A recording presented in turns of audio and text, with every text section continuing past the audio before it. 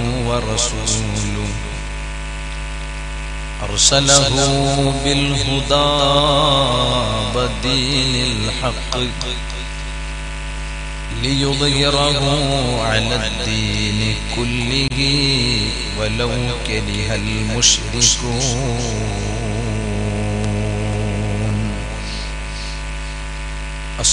الصلاة والسلام عليك يا سيدي يا رسول الله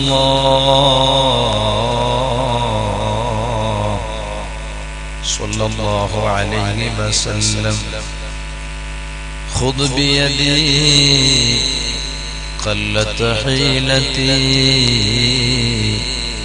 أدركني يا حبيب الله. الشيطان الرجيم. بسم الله الرحمن الرحيم. تلك الدار الآخرة نجعلها للذين لا يريدون علوا في الأرض ولا فسادا والعاقبة للمتقين. كنا من الشاهدين الشاكرين والحمد لله رب العالمين. يا رحمة الله إني خائف وجلو يا نعمة الله إني مفلس عاني وليس لي عمل ألقى العليم به سوى محبتك العظمى وإيماني. يا رب بالمصطفى بلغ مقاصدنا واغفر لنا ما مضى يا باسع الكرم. مولاي صل وسلم دائما أبدا وللخلق كلهم عدي ميت نور الله أحمد نبي صلى الله أشرف الخلق رسول الله ആദരവായ നബിയുല്ലാഹ് ബദറിലും ഏറിയ ശോഭ നബി ബീവി ആമിന തന്റെ സ്വബി വലദുൽ അമീനായി വന്ന നബി ആമന്ന ബിറസൂലില്ലാഹ് آمنا برسول الله لا إله إلا الله لا إله إلا الله لا إله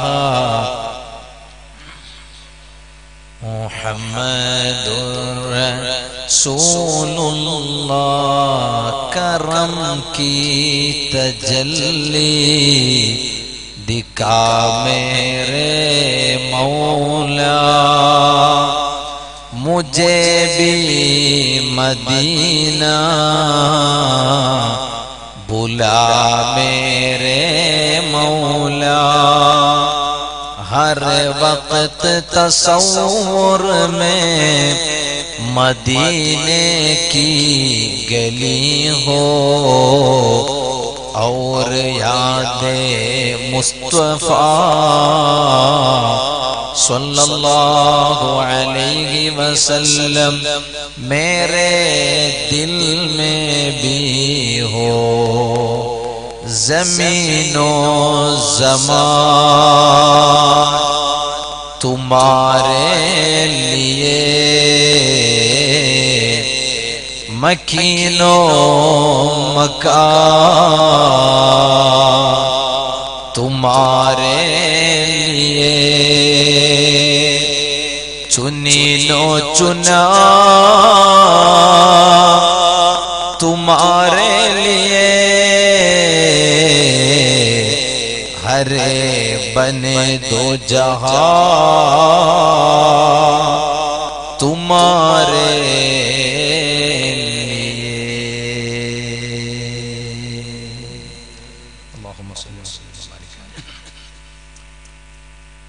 സർവാദരണീയരായ നാം എല്ലാം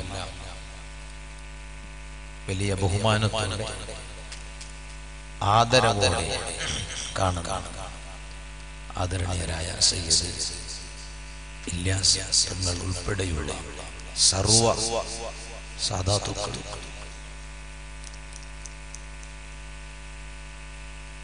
ഇതുവരെ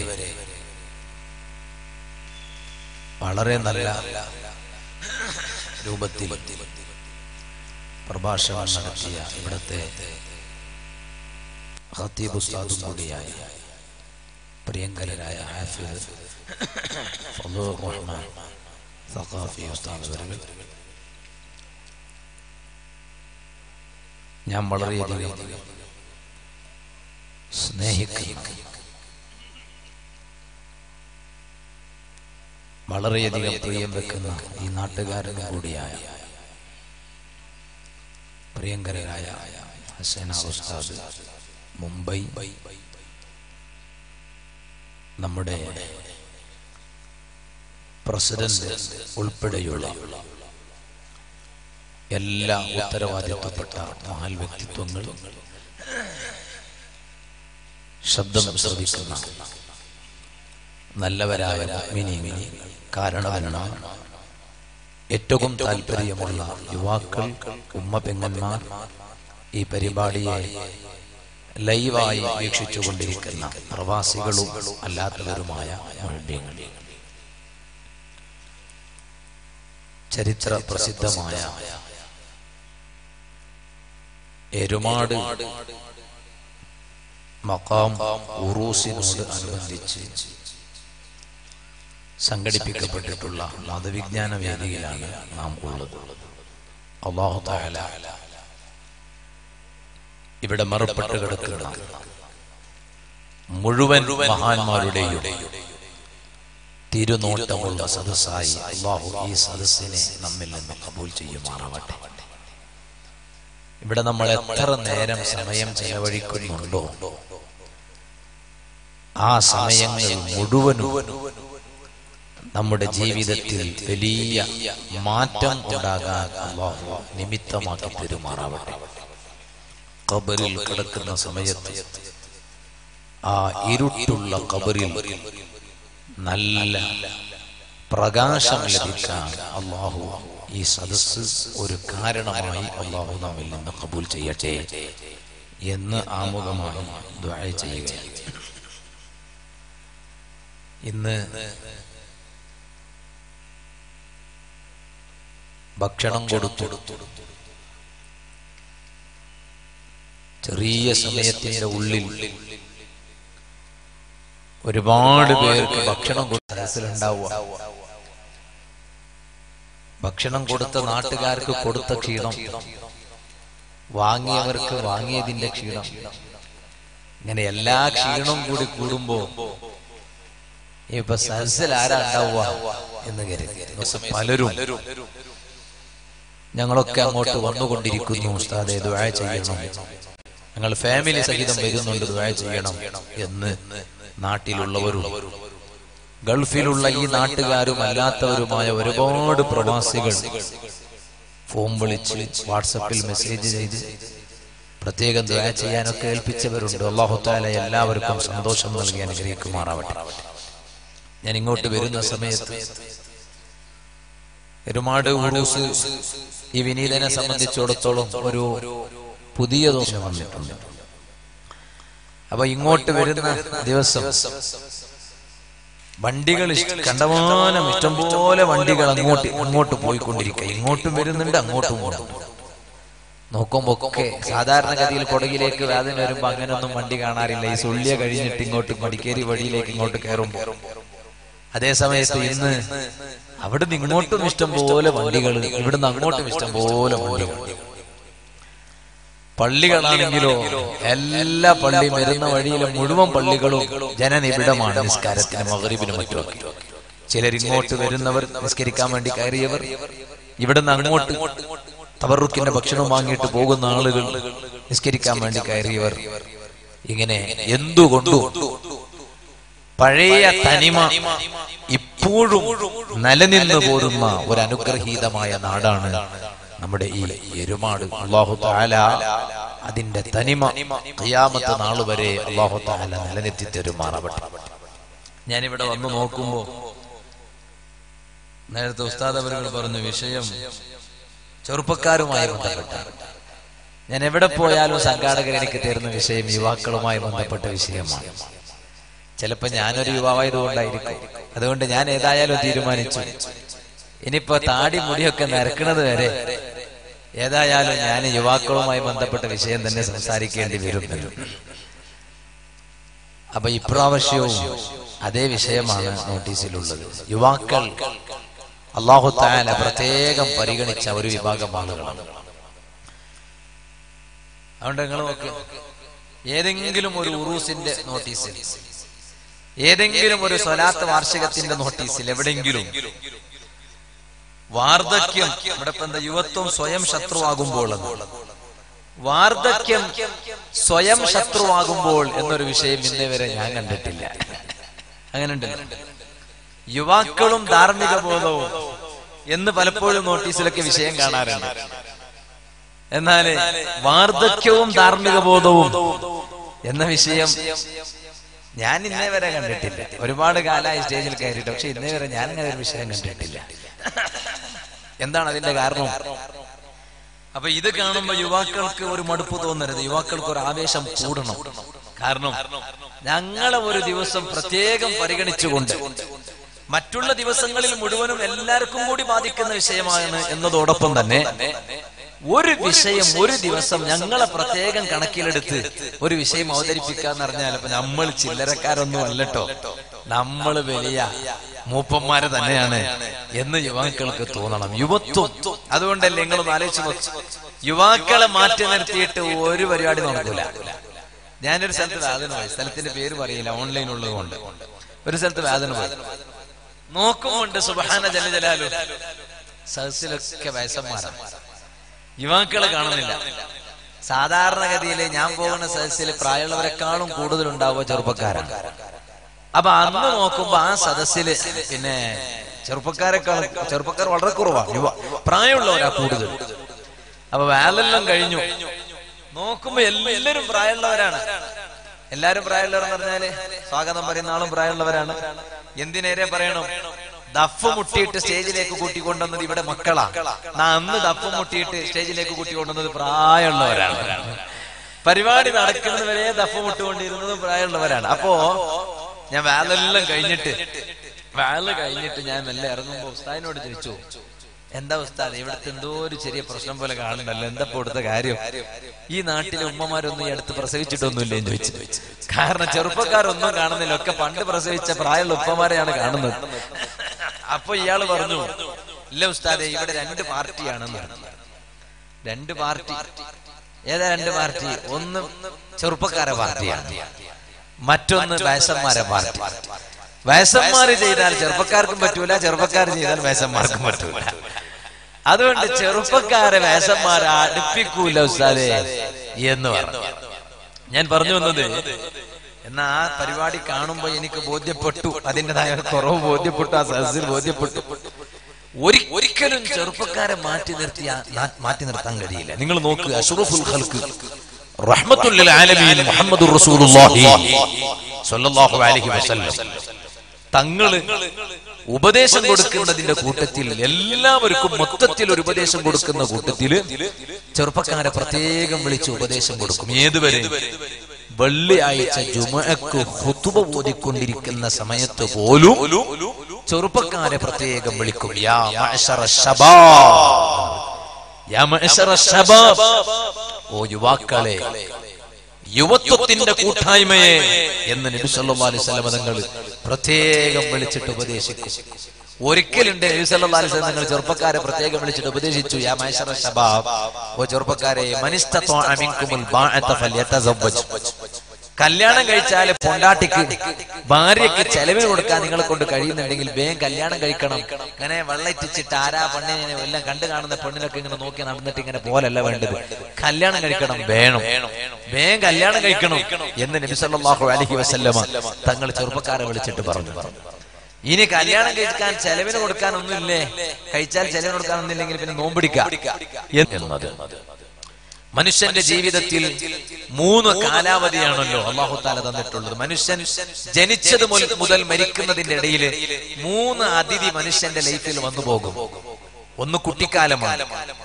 ആ കുട്ടിക്കാലം ഒരു ഗസ്റ്റാണ്, ഒരു അതിഥിയാണ്. കുറെ കാലം ഉണ്ടാവുമോ? ഇല്ല. ഞാനിവിടെ വന്നപ്പോ ഇവിടെ ഗസ്റ്റ് റൂമിൽ പോയി ഭക്ഷണം കഴിച്ചിട്ട് ഇങ്ങോട്ട് പോകും. എന്നാ ഞാൻ ഇന്ന് വന്നത് കൊണ്ടാണ് ഞാൻ ഗസ്റ്റ് ആയത്. അതേ സമയത്ത് ഞാനെങ്കാലും എന്നും വന്നാൽ അവിടെ ഗസ്റ്റ് ആവുമോ? ഒരിക്കലും ഞാൻ ഗസ്റ്റ് ആവൂല. ആദരണീയരായ തങ്ങൾ നമ്മുടെ വേദിയിൽ വരുന്നു. അല്ലാഹു അക്ബർ. കില്ലൂർ തങ്ങൾ, അല്ലാഹു അവർക്കും നമ്മുടെ വേദിയിലുള്ള സർവ്വ സാദാത്തുക്കൾക്കും അല്ലാഹു ആഫിയത്തുള്ള ദീർഘായുസ്സ് നൽകി അനുഗ്രഹിക്കുമാറാവട്ടെ.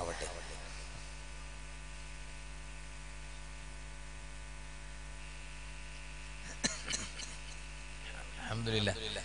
ഞാൻ ഇവിടെ വന്നപ്പോ പറഞ്ഞു, യെരുമാടിനെ സംബന്ധിച്ചിടത്തോളം ഇതൊരു സാദാത്തുക്കളുടെ നാടും കൂടിയാണ്. ഔലിയാക്കളുടെ നാടാണ്, നല്ല ജനങ്ങളുടെ നാടാണ്, അതോടൊപ്പം സാദാത്തുക്കളുടെ നാട്. 60-ൽ പരം വീടുകൾ തങ്ങന്മാരെ വീട് തന്നെ ഇവിടെ ഉണ്ട്. നമ്മളൊന്ന് ആലോചിച്ച് നോക്ക്. അപ്പൊ അതുപോലെ ഒരു സ്ഥലത്തിന് പ്രത്യേകം പേര് തന്നെയുണ്ട്, സാദാത്ത് നഗർ എന്ന് പറഞ്ഞു. അല്ലാഹു തആല ആ തനിമയൊക്കെ അല്ലാഹു തആല നമുക്ക് നിലനിർത്തി തരുമാറാവട്ടെ. അപ്പൊ ഞാൻ പറഞ്ഞു വന്നത്, സുബ്ഹാനല്ലാഹ്, 3 അതിഥികൾ നമ്മുടെ ജീവിതത്തിൽ വന്നു പോകും. ഒന്ന് കുട്ടിക്കാലമാണ്. ആ കുട്ടിക്കാലം കുറെ കാലൊന്നും നിലനിൽക്കില്ല, കുറച്ച് കഴിഞ്ഞാൽ കുട്ടിക്കാലം കഴിയും.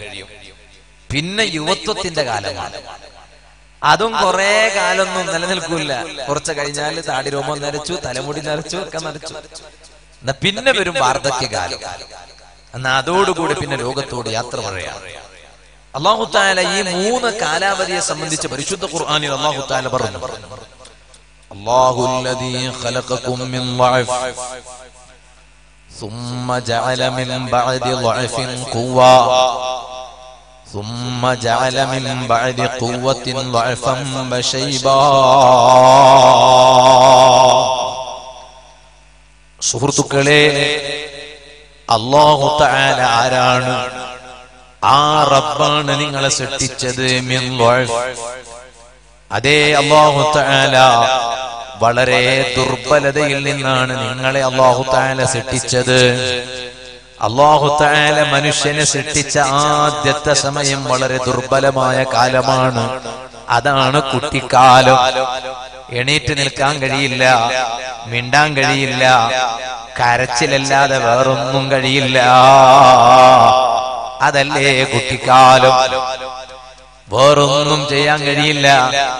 കുഞ്ഞി കരയുമ്പോഴാണ് ഉമ്മാക്ക് തോന്നാ വിശക്കുന്നുണ്ട്. കുട്ടിയുടെ ഭാഷ ഉമ്മക്ക് മനസ്സിലായി, ചിലപ്പോ ബാപ്പക്ക് മനസ്സിലാകണമെന്നില്ല. ഉമ്മക്ക് മനസ്സിലായി. ബാപ്പ വന്ന് ചോദിക്കും, എന്തിനാണ് ഈ കുട്ടി കരയുന്നതെന്ന് ചോദിക്കും. അപ്പൊ ഉമ്മ പറയും, ഭാര്യ പറയും, കുട്ടിക്ക് വിശക്കുന്നുണ്ടാവൂ. ബാപ്പക്ക് മനസ്സിലായില്ല, ഉമ്മക്ക് മനസ്സിലായി. അതാണ് കുട്ടിയുടെ ഭാഷ ബാപ്പക്ക് മനസ്സിലാകുന്നതിന് മുമ്പ് ഉമ്മക്ക് മനസ്സിലാവൂ. കാരണം പ്രസവത്തിന് കാരണം ബാപ്പയാണെങ്കിലും പ്രസവിച്ചത് ഉമ്മയാണ്. ആ ചുരുക്കി പറഞ്ഞാൽ കുട്ടിക്കാലം വളരെ ദുർബലമായ കാലമാണ്. ആ കുട്ടിക്കാലം കഴിഞ്ഞാൽ പിന്നെ നല്ല ആരോഗ്യമുള്ള കാലം.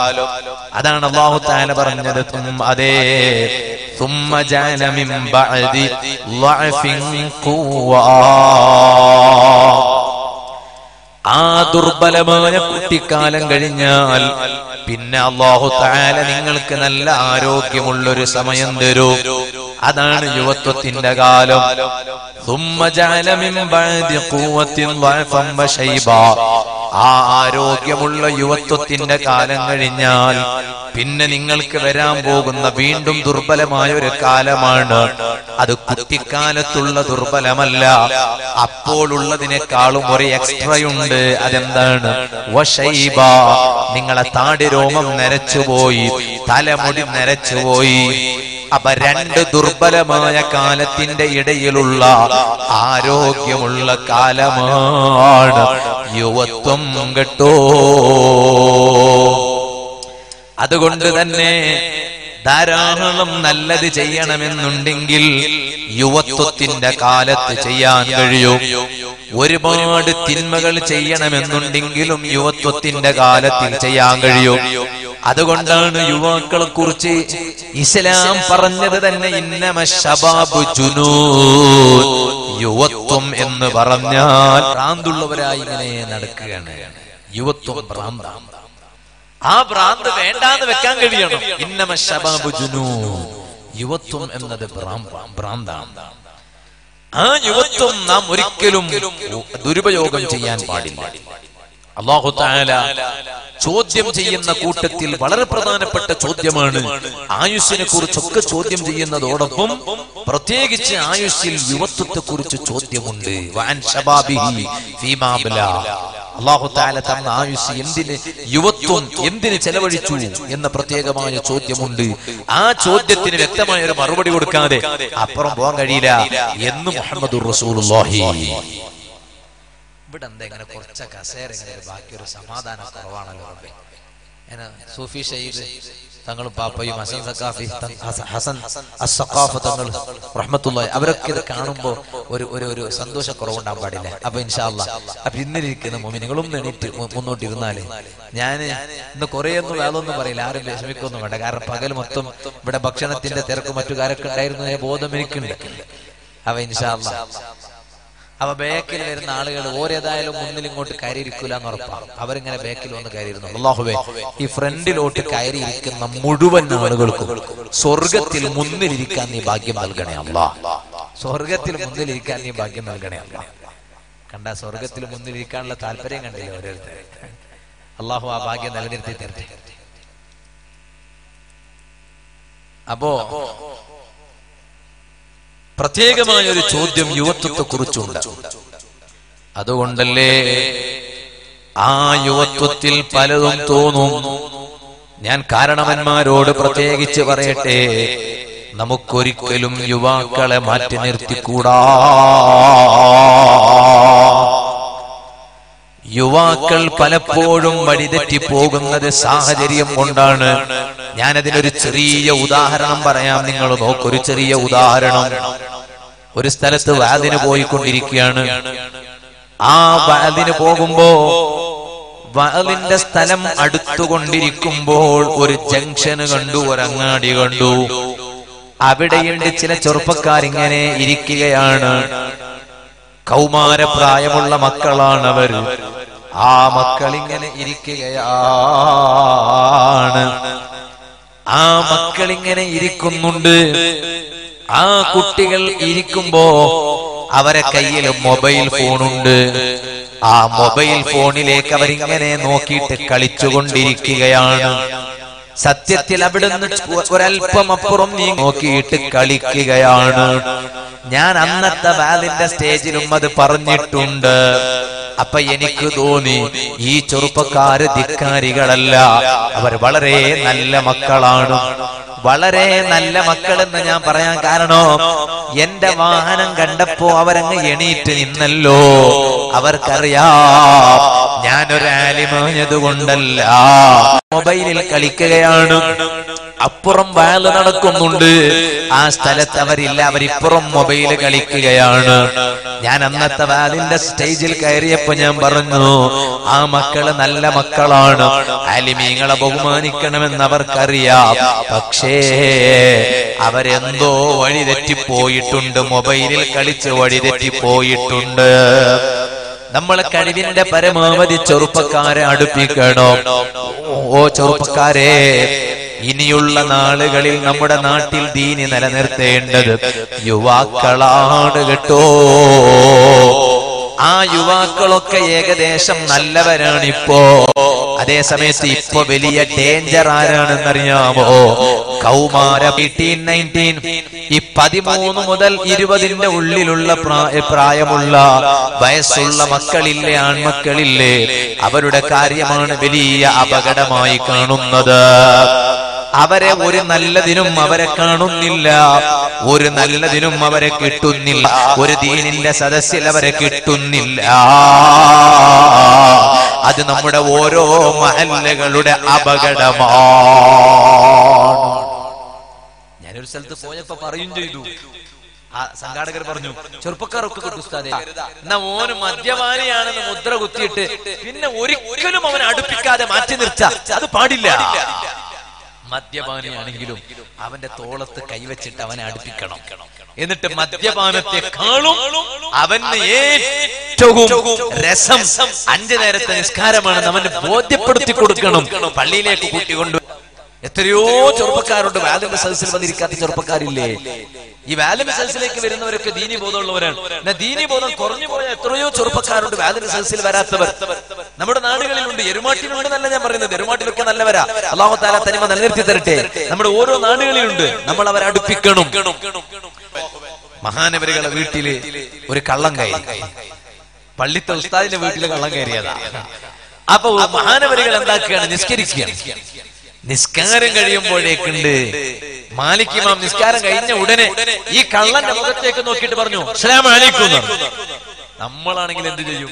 വേഗം ഫോട്ടോ എടുത്തിട്ട് എല്ലാ ഗ്രൂപ്പിലേക്ക് ഷെയർ ചെയ്യും. കള്ളം കയറി എന്നറിയും. മാലിക് ഇമാം അങ്ങനൊന്നും ചെയ്തില്ല. മാലിക് ഇമാം എന്ത് ചെയ്തു?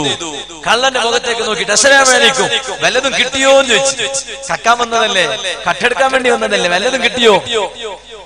മാലിക് ഇബ്നു അനസ് റളിയല്ലാഹു അൻഹുവിനോട് കള്ളം പറഞ്ഞു, ഒന്നും കിട്ടിയിട്ടില്ല. ആ കള്ളനോട് മാലിക് ഇബ്നു അനസ് റളിയല്ലാഹു അൻഹു പറയാണ്, ഓ മനുഷ്യ, ഇവിടെ ഒന്നും ഉണ്ടാവൂല, സാരല്ല, ബേജാറാക്കണ്ട, കക്കാൻ പറ്റിയ നല്ലൊരു സ്ഥലം ഞാൻ കാണിച്ചരാ. നിനക്ക് കട്ടെടുക്കാനല്ലേ വേണ്ടത്, ഞാൻ നല്ലൊരു സ്ഥലം കാണിച്ചരാ. ഈ കള്ളം മനസ്സിലാക്കി പള്ളിത്തെ ഉസ്താദ് എന്നെ പോലെ തന്നെ ആളൊരു കള്ളനാണ്. പള്ളിത്തെ ഉസ്താദ് പള്ളിയിലെത്തിയാലാണ് ആളുഷാറ്, വീട്ടിലെത്തിയാൽ മൂപ്പരോട് കള്ളനാണ് തെറ്റിദ്ധരിച്ചു പോയി. മാലിക് ഇബ്നു അനസ് റളിയല്ലാഹു അൻഹു ആരാണ്? വലിയ ആശിഖല്ലേ. മദീനയിൽ യാത്ര ചെയ്യുന്ന സമയത്ത് വാഹനപ്പുറത്ത് കയറിയിട്ടില്ല, ചെരിപ്പിട്ടിട്ട് മദീനയിൽ നടന്നിട്ടില്ല. കാരണം ലോക നേതാവായ അഷ്റഫുൽ ഖൽഖ് മുഹമ്മദുർ റസൂലുള്ളാഹി സ്വല്ലല്ലാഹു അലൈഹി വസല്ലം തങ്ങൾ കിടക്കുന്ന മണ്ണാണ്. ആ മണ്ണിൽ വാഹനപ്പുറത്ത് കയറാൻ മാലിക്കിനെ കിട്ടൂല. ചെരിപ്പിട്ടിട്ട് നടന്നു പോകാൻ മാലിക്കിനെ കിട്ടൂല. വലിയ മഹാനല്ലേ മാലിക് ഇബ്നു അനസ് റളിയല്ലാഹു അൻഹു, മദ്ഹബിന്റെ ഇമാമല്ലേ, ശാഫിഈ ഇമാമിന്റെ ഉസ്താദല്ലേ. ആ മാലിക് ഇബ്നു അനസ് റളിയല്ലാഹു അൻഹു വീട്ടിൽ കക്കാൻ വേണ്ടി വന്ന കള്ളനോട് പറഞ്ഞു, സാരല്ല, ഇവിടെ ഒന്നും കിട്ടിയില്ലെങ്കിൽ സാരല്ല, കക്കാൻ പറ്റിയ നല്ലൊരു സ്ഥലം കാണിച്ചാൽ ഞാനും വരാം, നമുക്ക് കൂടെ പോവാന്ന് പറഞ്ഞു. അപ്പൊ കള്ളന് ഉഷാറായി, അംഗീകാരം കിട്ടിയല്ലോ എന്ന് പറഞ്ഞിട്ട് വേഗം പോയി. അങ്ങനെയുണ്ട് ഈ ചില മരുന്ന് കച്ചവടക്കാരൊക്കെ ഉണ്ടാവും. മരുന്ന് കച്ചവടക്കാരെന്ന് പറഞ്ഞാല് ഞാൻ വലിയ ആളാണ്, ഹോജയാണെന്നെല്ലാം പറഞ്ഞിട്ട് മരുന്ന് കച്ചവടം ചെയ്യുന്ന ചില മനുഷ്യന്മാരുണ്ടാവും. അവര് ആദ്യം അത് കൊടുക്കുന്നത് തന്നെ പള്ളിത്തെ ഉസ്താദിനായിരിക്കും. എന്റെ ഉസ്താദ് എപ്പോഴും പറയാറുണ്ട്, ആദരണീയരായ ശൈഖുന മുഹയ്യിസുന്ന പൊന്മള ഉസ്താദ്, അല്ലാഹു ആഫിയത്തുള്ള ദീർഘായുസ്സ് നൽകട്ടെ. ഉസ്താദ് ഒരു സ്ഥലത്ത് ദർസ് നടത്തുന്ന സമയത്ത് അവിടെ ഒരു കള്ള ശൈഖ് വന്നു. ഒരു കള്ള ശൈഖ് ഉസ്താദിനാണെങ്കിലും ഇവരെ തീരെ കണ്ടുകൂടാ. അതുകൊണ്ടാണല്ലേ ഏതൊരു പിഴച്ച ആള് രംഗത്ത് വന്നാൽ അവനെ ഇരുത്തേണ്ട അടുത്ത് ഇരുത്തിയിട്ടല്ലാതെ ഉസ്താദിന് വിശ്രമല്ല. അത് ചരിത്രത്തിലുടനീളം കാണിച്ചു തന്നതാണ്. അതിനിടെയാണ് ഉസ്താദ് അവർ അല്ലാഹു തആല അതുപോലെയുള്ള നമ്മുടെ നേതൃത്വത്തെ അല്ലാഹു തആല നിലനിർത്തി തരുമാറാവട്ടെ. ആഫിയത്തുള്ള ദീർഘായുസ്സ് അല്ലാഹു തആല അവർക്ക് നമുക്ക് നൽകട്ടെ. അപ്പൊ ഉസ്താദ് ദർസ് നടത്തിക്കൊണ്ടിരിക്കുന്ന സ്ഥലത്ത് ഒരു കള്ള ശൈഖ് വന്നു. അയാൾക്ക് ശരിയാ ഈ മരുന്ന് കച്ചവടം ഉണ്ട്. അപ്പൊ അയാള് ഉസ്താദിന്റെ അടുത്ത് വന്നിട്ട് പറഞ്ഞു, ഉസ്താദ് ഞാൻ കുറച്ച് മരുന്നൊക്കെ കൊണ്ടുവന്നിട്ടുണ്ട്, പിന്നെ ആ മരുന്ന് ഞാനിങ്ങനെ നാട്ടിൽ കൊടുക്കുകയാണ്. അപ്പൊ അതിന് ഉസ്താദ് എന്ത് ചെയ്യണം? പിന്നെ മരുന്ന് പൈസ ഒന്നും തരണ്ട, ഞാൻ ഒരു കുപ്പി ഉസ്താദിന് ബർക്കത്തിന് വേണ്ടി ഒന്ന് തരികയാണ്. ഉസ്താദ് ഒന്ന് ആവശ്യമായിട്ടൊന്നുമല്ല, ഉസ്താദിനെ തരികയാണ്. അപ്പൊ ഉസ്താദ് ഇയാള് തരികയല്ലേ, എന്താ ചെയ്യാ? അപ്പൊ ഉസ്താദ് എവിടെ വെച്ചു? വെള്ളിയാഴ്ചയുണ്ട്, ജുമാ കഴിഞ്ഞതിന് ശേഷം ഇയാള് എണീറ്റിട്ട് പറഞ്ഞു, ഇതാ ഞാൻ കുറച്ച് മരുന്നൊക്കെ കൊണ്ടുവന്നിട്ടുണ്ട്, ആവശ്യമുള്ളവരൊക്കെ വാങ്ങണം. ക്യാൻസറിനും ട്യൂമറിനും എല്ലാ രോഗത്തിനും മരുന്നാണ്. അതിന്റെ ആദ്യത്തെ കുപ്പി ഇവിടുത്തെ ഉസ്താദ് മുദരിസ് ഉസ്താദിന് കൊടുത്തിട്ട് ഉദ്ഘാടനം ചെയ്തിട്ടുണ്ടെന്നാണ്. സുബ്ഹാനല്ലാഹ്, കണ്ട അംഗീകാരം നേടാൻ ഉസ്താദ് അങ്ങനെ ഒന്നും ചിന്തിച്ചിട്ടേ ഇല്ല. പക്ഷെ മൂപ്പർ എന്ത് ചെയ്തു? അങ്ങനെ ഒന്ന് നോക്കിയിട്ട് ഒരു അംഗീകാരം നേടി. അപ്പൊ ഞാൻ പറഞ്ഞത്, ഈ കക്കാൻ വേണ്ടി വന്ന മനുഷ്യനായി, എന്നാ പിന്നെ പള്ളിത്തെ ഉസ്താദും കൂടെ ഉണ്ടാകുമ്പോ പിന്നെ നമുക്കൊരു അംഗീകാരം ഉണ്ടല്ലോ, പിന്നെ നമ്മൾ വേറെ ഒന്നും നോക്കണ്ടല്ലോ. മാലിക് ഇബ്നു അൻസ് റളിയല്ലാഹു അൻഹു.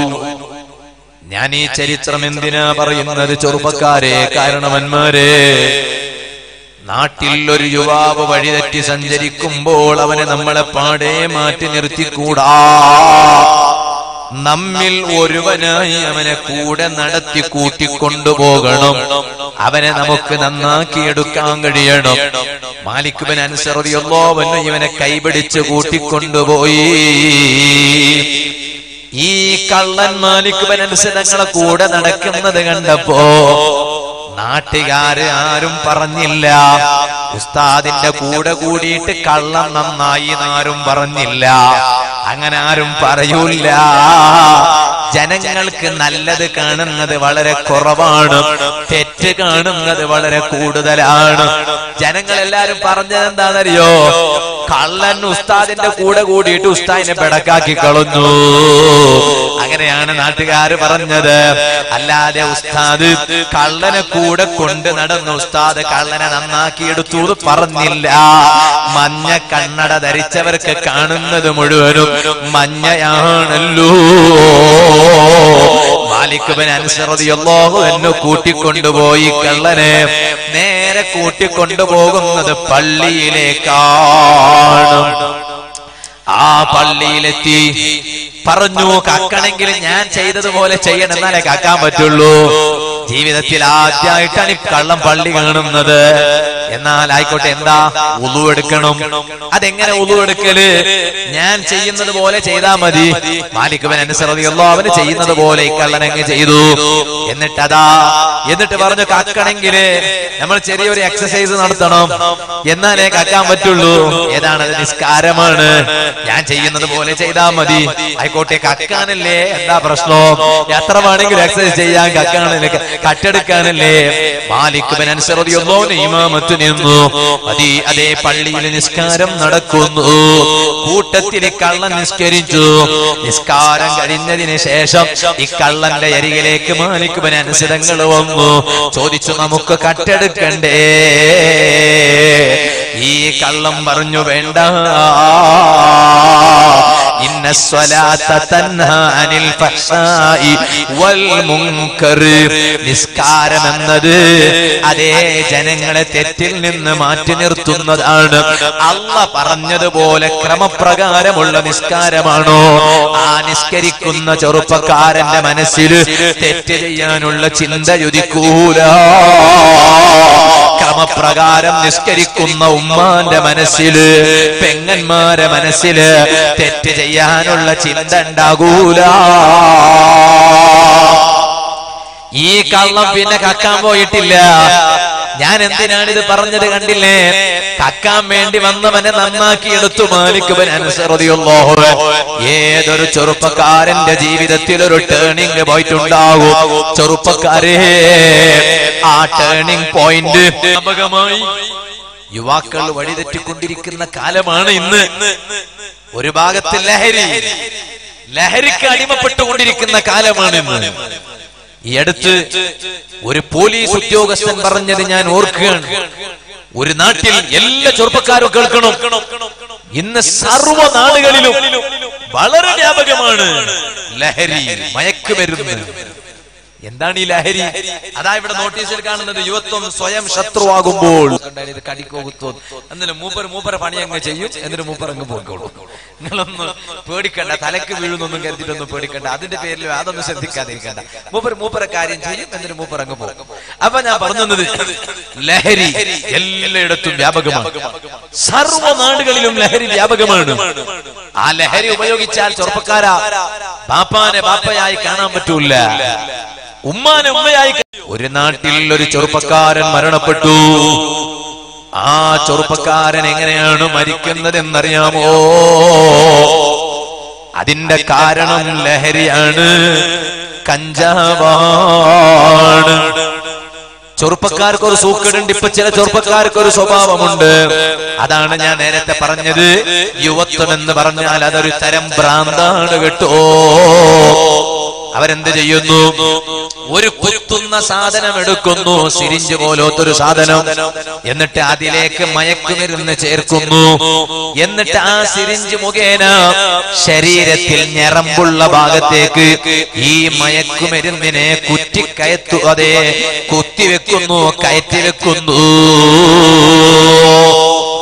ഇതുപോലെ ആ മയക്കുമരുന്ന് ശരീരത്തിലേക്ക് കുത്തിക്കയറ്റാൻ ഉദ്ദേശിക്കുന്ന സമയത്ത് കുത്തിക്കയറ്റിയില്ലെങ്കിലോ, അല്ലെങ്കിൽ കയറ്റാൻ മയക്കുമരുന്ന് കിട്ടിയില്ലെങ്കിലോ, സ്വന്തം ബാപ്പാനോട് പൈസ ചോദിച്ചിട്ട് ബാപ്പ പൈസ കൊടുത്തില്ലെങ്കിൽ, ഉമ്മാനോട് പൈസ ചോദിച്ചിട്ട് ഉമ്മ പൈസ കൊടുത്തില്ലെങ്കിൽ, സ്വന്തം ബാപ്പാനെ കൊല്ലുന്നതിനും ഈ ചെറുപ്പക്കാരൻ ഒരു മടിയുമില്ല. സ്വന്തം ഉമ്മാനെ കൊല്ലുന്നതിന് ഈ ചെറുപ്പക്കാരൻ ഒരു മടിയുമില്ല. ഓ ചെറുപ്പക്കാരെ, ഈ ചെറുപ്പക്കാരൻ എന്ത് ചെയ്തു എന്നറിയാമോ? ഈ ചെറുപ്പക്കാരൻ അതേ ഞരമ്പ് കിട്ടുന്ന ഓരോ സ്ഥലത്ത് കുത്തിവെച്ചു. അവസാനം ഒരിക്കലുണ്ട് കുത്തിവെക്കാൻ നോക്കുമ്പോ ഞരമ്പ് കിട്ടുന്നില്ല. എല്ലാ സ്ഥലത്തും മുറിവായിട്ടുണ്ട്, പരിക്ക് പറ്റിയിട്ടുണ്ട്, എല്ലാ ജാഗത്തും ഗായായിട്, എല്ലാ സ്ഥലത്തും പരിക്ക് പറ്റിയിട്ടുണ്ട്. പിന്നെ കുത്തിവെക്കാൻ ഒരു ഞരമ്പുള്ള സ്ഥലം കാണുന്നില്ല. അപ്പൊ ഈ ചെറുപ്പക്കാരൻ എന്താ ചെയ്തതെന്നറിയാമോ? അവന്റെ സ്വകാര്യ അവയവമില്ലേ, അവന്റെ മുൻദ്വാരമില്ലേ, പിന്നെ അവന്റെ ഓട്ട കണ്ടത് മുൻദ്വാരത്തിലാണ്. ഈ സിരിഞ്ചെടുത്തിട്ട് മയക്കുമരുന്ന് ലഹരിയെ മുൻദ്വാരത്തിലങ്ങ് കുത്തിവെച്ചു. ഉടൻ തന്നെ സ്ഥലത്തങ്ങ് നിലത്ത് വീണ് പടഞ്ഞ് മരണപ്പെട്ടുപോയി. ഓ ചെറുപ്പക്കാരെ, ലഹരി വലിയ അപകടമാണ് കേട്ടോ. സർവ മാതാപിതാക്കളും ശ്രദ്ധിക്കണം, സർവ ഉമ്മമാരും ഉപ്പമാരും ശ്രദ്ധിക്കണം. ഇപ്പണ്ട് ലഹരിയെക്കാളും വലിയ അപകടമുണ്ട്. എല്ലാ ചെറുപ്പക്കാരുണ്ട്. ബസ്സിൽ കയറിയാലും ട്രെയിനിൽ കയറിയാലും ഫ്ലൈറ്റിൽ കയറിയാലും പോകുന്ന എല്ലാ സ്ഥലത്തും അങ്ങനെ ഇയർഫോൺ വെച്ചിരിക്കും, ചെവിയിൽ ഒരു ഇയർഫോൺ, എന്നിട്ട് കയ്യിലെ മൊബൈൽ പിടിച്ച് ഇങ്ങനെ ആക്കിക്കൊണ്ടിരിക്കുക. അങ്ങനെ ഒരു ഭാഗത്ത് മൊബൈൽ കുരുങ്ങുമ്പോ ഇവനും ഇങ്ങനെ കുരുങ്ങിക്കൊണ്ടിരിക്കുക. എന്താ ചെയ്യുന്നറിയോ? ചെറിയ മക്കളുണ്ടാവും, ഒരു കളി തുടങ്ങിയിട്ടുണ്ട് എല്ലാ മൊബൈലിലും. ആ കളിയുടെ പേരാണ് പബ്ജി എന്നുള്ളത്. എല്ലാ ഉമ്മമാരും മനസ്സിലാക്കണം. ചിലപ്പോ കുട്ടിയുടെ കയ്യിൽ മൊബൈലും പിടിച്ചിട്ട് പബ്ജി കളിക്കുമ്പോ ഒരു സാധാരണ കളിയാണെന്ന് മനസ്സിലാക്കിയിട്ട് ഉമ്മ മിണ്ടാതിരിക്കും, ബാപ്പ മിണ്ടാതിരിക്കും. അതൊരു സാധാരണ കളിയല്ല. കളിക്കാൻ വേണ്ടിയിട്ടുള്ള കൂട്ടുകാരനെ മൊബൈലിൽ തന്നെ അവനെ കണ്ടെടുത്താണ്. എന്നിട്ടോ റീചാർജ് ചെയ്യാനുള്ള പൈസ കിട്ടിയില്ല എന്ന് കണ്ടാൽ ബാപ്പാനോട് പൈസ ചോദിക്കും, ഉമ്മാനോട് പൈസ ചോദിക്കും. ഇവനൊരു ഭ്രാന്തായി മാറാണ്. പിന്നെ ഇവർക്ക് ഭക്ഷണം വേണ്ട, നമുക്ക് വെള്ളം വേണ്ട, പരീക്ഷയ്ക്ക് തീരെ ഓതി പഠിക്കേണ്ടതില്ല, ഒന്നും വേണ്ട. ഉമ്മ ഭക്ഷണം കഴിക്കാൻ വേണ്ടി വിളിച്ചാല് ഇവൻ വരൂല്ല. ഉമ്മാനോട് ദേഷ്യ. ഭക്ഷണം കഴിക്കാൻ വേണ്ടി വിളിക്കുന്ന ഉമ്മാനോട് ദേഷ്യാണ്, ഇവൻ വരൂല്ല. എന്റെ കാരണം ഇവൻ പബ്ജിയുടെ കളിയിൽ മുഴുങ്ങിപ്പോയിരിക്കുകയാണ്. പിന്നെ റീചാർജ് ചെയ്യാൻ പൈസ ചോദിച്ചാലോ ഉമ്മ പൈസ കൊടുത്തില്ലെങ്കിൽ, ബാപ്പ പൈസ കൊടുത്തില്ലെങ്കിൽ, അതാ അവൻ ബാപ്പാനെ കൊല്ലുന്നതിനൊരു മടിയും അവനില്ല, ഉമ്മാനെ കൊല്ലുന്നതിനൊരു മടിയും അവനില്ല. ഓ ഓ ചെറുപ്പക്കാരെ, നമ്മൾ ഒരിക്കലും മതപ്പതിച്ച് പോയിക്കൂടാ. നല്ല ലക്ഷ്യബോധം നമുക്ക് വേണം. ഓ രക്ഷിതാക്കളെ, മക്കളെ ആ രൂപത്തിൽ നല്ല രൂപത്തിൽ വളർത്തണം. ചെറുപ്പക്കാര് നന്നാകണമെങ്കിൽ പാപ്പയും ഉമ്മയും അവരെ നന്നാക്കി എടുക്കേണ്ടതില്ലേ? യതീം കുട്ടി ആരാണ്? ഇവിടെ യതീം ഖാനയില്ലേ? സൂഫി ഷഹീദ് തങ്ങളുടെ പേരിൽ യതീം ഖാനയില്ലേ? യതീം കുട്ടി ആരാണ്? ലൈസൽ യതീമുല്ലദീ ഖദ് മാത വാലിദു ബലിൽ യതീമു യതീമുൽ ഇൽമി വൽ അദബി. യഥാർത്ഥത്തിലുള്ള യതീമ ബാപ്പ മരിച്ച കുട്ടിയല്ല യതീമ. അത് നേർച്ചയാക്കിയാൽ നേർച്ച വീടാനുള്ള യതീമാണ്. നേർച്ചയാക്കിയാൽ ആ നേർച്ച വീടണമെങ്കിൽ അതേ ബാപ്പ മരണപ്പെട്ടു പോയ പ്രായപൂർത്തിയാകാത്ത കുട്ടിക്ക് കൊടുക്കണേ. അതേ സമയത്ത് അതേ ആത്മീയമായ ഒരു യതീം കുട്ടിയുണ്ട്. ആത്മീയമായിട്ടുള്ളൊരു യതീം കുട്ടി ആരാണ്? അതല്ലേ പണ്ഡിതന്മാര് പറഞ്ഞത്, ബലിൽ യതീമു യതീമുൽ ഇൽമി വൽ അദബി. യഥാർത്ഥത്തിലുള്ള യതീമാരാണ്? ബാപ്പയുണ്ട്, ബാപ്പ മരിച്ചിട്ടില്ല. ഉമ്മയുണ്ട്, ഉമ്മ മരിച്ചിട്ടില്ല. പക്ഷേ ആ കുട്ടിക്ക് ഇൽമില്ല, ആ കുട്ടിക്ക് അദബില്ല. അതേ ബാപ്പയോ ഉമ്മയോ കുട്ടിക്ക് ഇൽമ പഠിപ്പിച്ചിട്ടില്ല, അദബ് പഠിപ്പിച്ചിട്ടില്ല. ബാപ്പ ജീവിച്ചിരിപ്പുണ്ട്, ഉമ്മ ജീവിച്ചിരിപ്പുണ്ട്. അവനാണ് യഥാർത്ഥത്തിൽ യതീം കുട്ടി കേട്ടോ. അപ്പൊ ഉമ്മയും ഉപ്പയും മക്കൾക്ക് കാര്യമായി പ്രധാനമായി പഠിപ്പിക്കേണ്ടത് ഇൽമാണ്. അതോടൊപ്പം അദബാണ്. ഇൽമിനെക്കാളും പ്രാധാന്യമാണ് അദബ്. തങ്ങന്മാരെ ബഹുമാനിക്കുന്ന ചെറുപ്പക്കാർ നമ്മുടെ നാടുകളിൽ വളർന്നു വരണം. പലതിന്റെയും പേര് നോക്കിയിട്ട് തങ്ങന്മാരെ കുറ്റം പറയുന്ന, തങ്ങന്മാരെ ധിക്കരിക്കുന്ന ചെറുപ്പക്കാർ ഓരോ നാടിന് ശാപമാണ്. ആലിമീങ്ങളെ കാണുമ്പോ ആ ആലിമീങ്ങളെ ബഹുമാനിക്കുന്ന ചെറുപ്പക്കാരാണ് നാട്ടിൽ ദീന് നിലനിർത്തുന്ന ചെറുപ്പക്കാർ. അപ്പൊ രക്ഷിതാക്കൾ എന്ത് ചെയ്യണം? ബാപ്പ ഉസ്താനെ ചീത്ത പറയുന്ന ബാപ്പയാണ്. ബാപ്പ വീട്ടിൽ പോയാൽ ഉസ്താനെ ചീത്ത പറയും ഭാര്യയോട്. എന്നാൽ ആ ബാപ്പാന്റെ മകനും ഉസ്താദുമാരെ ചീത്ത പറയുന്ന മോനായി വരും. ബാപ്പ തങ്ങന്മാരെ കുറ്റം പറയുന്ന ബാപ്പ, ആ തങ്ങൾ ഇങ്ങനെ, ഈ തങ്ങൾ ഇങ്ങനെ. എന്നാലോ ആ ബാപ്പ തങ്ങന്മാരെ കുറ്റം പറയുന്നത് മകൻ കാണുമ്പോ ആ മകനും അതുപോലെ വരികയാണ്. അതേ സമയത്ത് മകൻ നല്ല ആലിമീങ്ങളെയും തങ്ങന്മാരെയും ബഹുമാനിക്കുന്നവരാകണമെങ്കിൽ ആ മകന്റെ ബാപ്പ ആലിമീങ്ങളെ ബഹുമാനിക്കുന്ന ബാപ്പയാകണം, തങ്ങന്മാരെ ബഹുമാനിക്കുന്ന ബാപ്പയാകണം. അതുകൊണ്ടല്ലേ നിങ്ങൾ നോക്ക്, ശാഫിഈ ഇമാമിന്റെ ഉമ്മ ശാഫിഈ ഇമാമിനെ ദർസിൽ ചേർത്തി. എവിടെയാണ് ദർസ്? അതേ മാലിക് ഇബ്നു അനസ് റളിയല്ലാഹു അൻഹുവിന്റെ ദർസാണ്.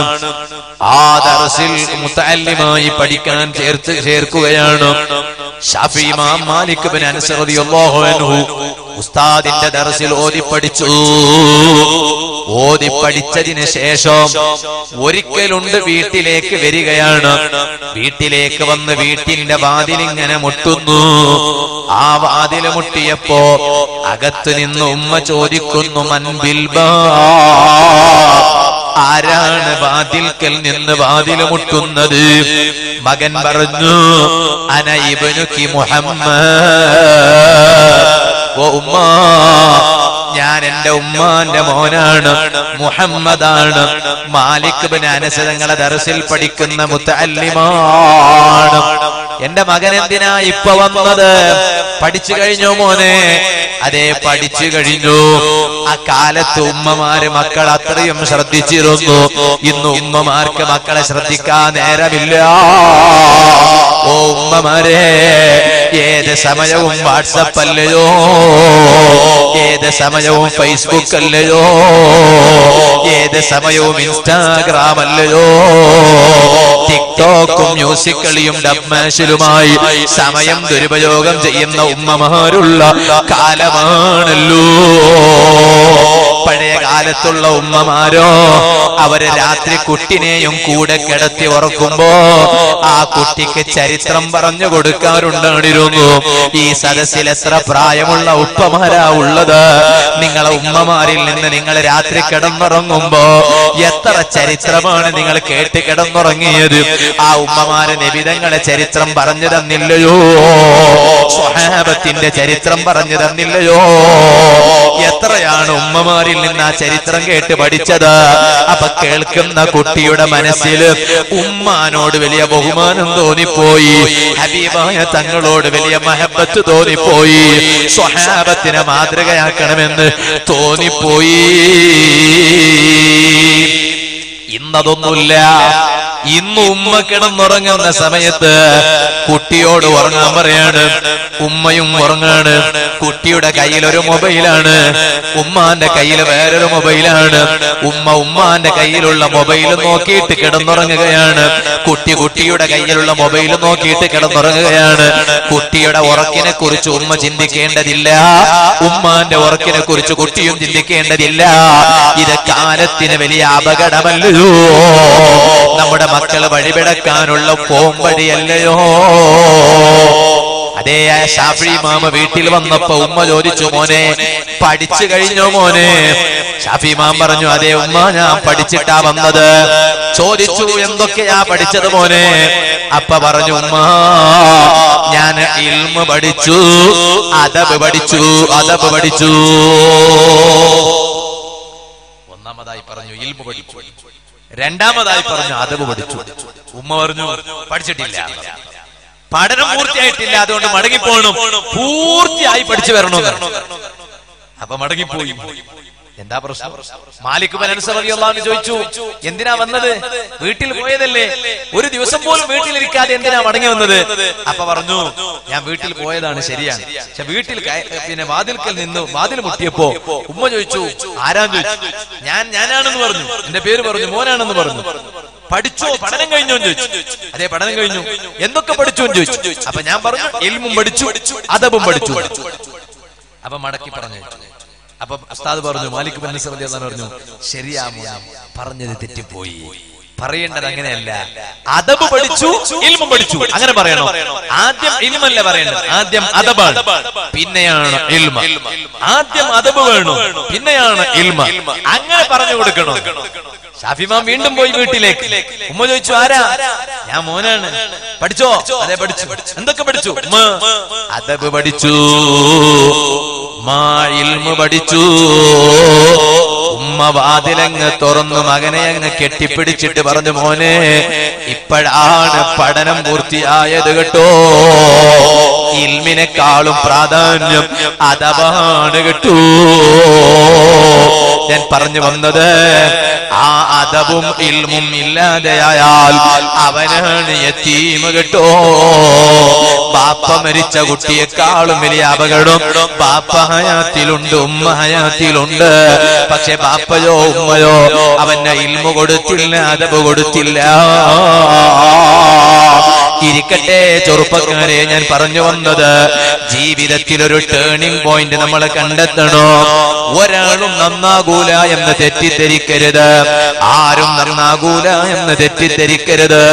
ചെറുപ്പക്കാര് നന്നാകും, ചിലപ്പോൾ വഴിതെറ്റി നടന്നവനാണെങ്കിലും. എന്താ സിനിമയുടെ പാട്ട് കേട്ടിട്ട് നമ്മുടെ ചെവികളെ കേടുവരുത്താൻ പാടില്ല. നബി സല്ലല്ലാഹു അലൈഹി വസല്ലം തങ്ങൾ പറഞ്ഞു, ഹറാമായ പാട്ട് കേൾക്കുന്നതിനേക്കാളും നല്ലത് ഒരൽപ്പം നജസെടുത്ത് രക്തമോ ಊಟವನ್ನು ಆಹಾರವನ್ನು ಅನುಗ್ರಹದ ಆಹಾರವನ್ನು ಪಡೆದು ಹೋದವರು ಕೇವಲ ಮುಸಲ್ಮಾನರು ಮಾತ್ರವಲ್ಲ, ಜಾತಿ ಇಲ್ಲ, ಧರ್ಮವಿಲ್ಲ, ಪಂಗಡವಿಲ್ಲ, ಪ್ರಸ್ಥಾನವಿಲ್ಲ. ಹಿಂದೂ ಮುಸ್ಲಿಮನೇ ಆಗುವುದಕ್ಕಿಂತ ಮುಂಚೆ, ಮುಸಲ್ಮಾನನಾಗುವುದಕ್ಕಿಂತ ಮುಂಚೆ, ಕ್ರೈಸ್ತನಾಗುವುದಕ್ಕಿಂತ ಮುಂಚೆ ಪ್ರತಿಯೊಬ್ಬನೂ ಕೂಡ ಮನುಷ್ಯನಾಗಬೇಕು, ಮಾನವನಾಗಬೇಕು.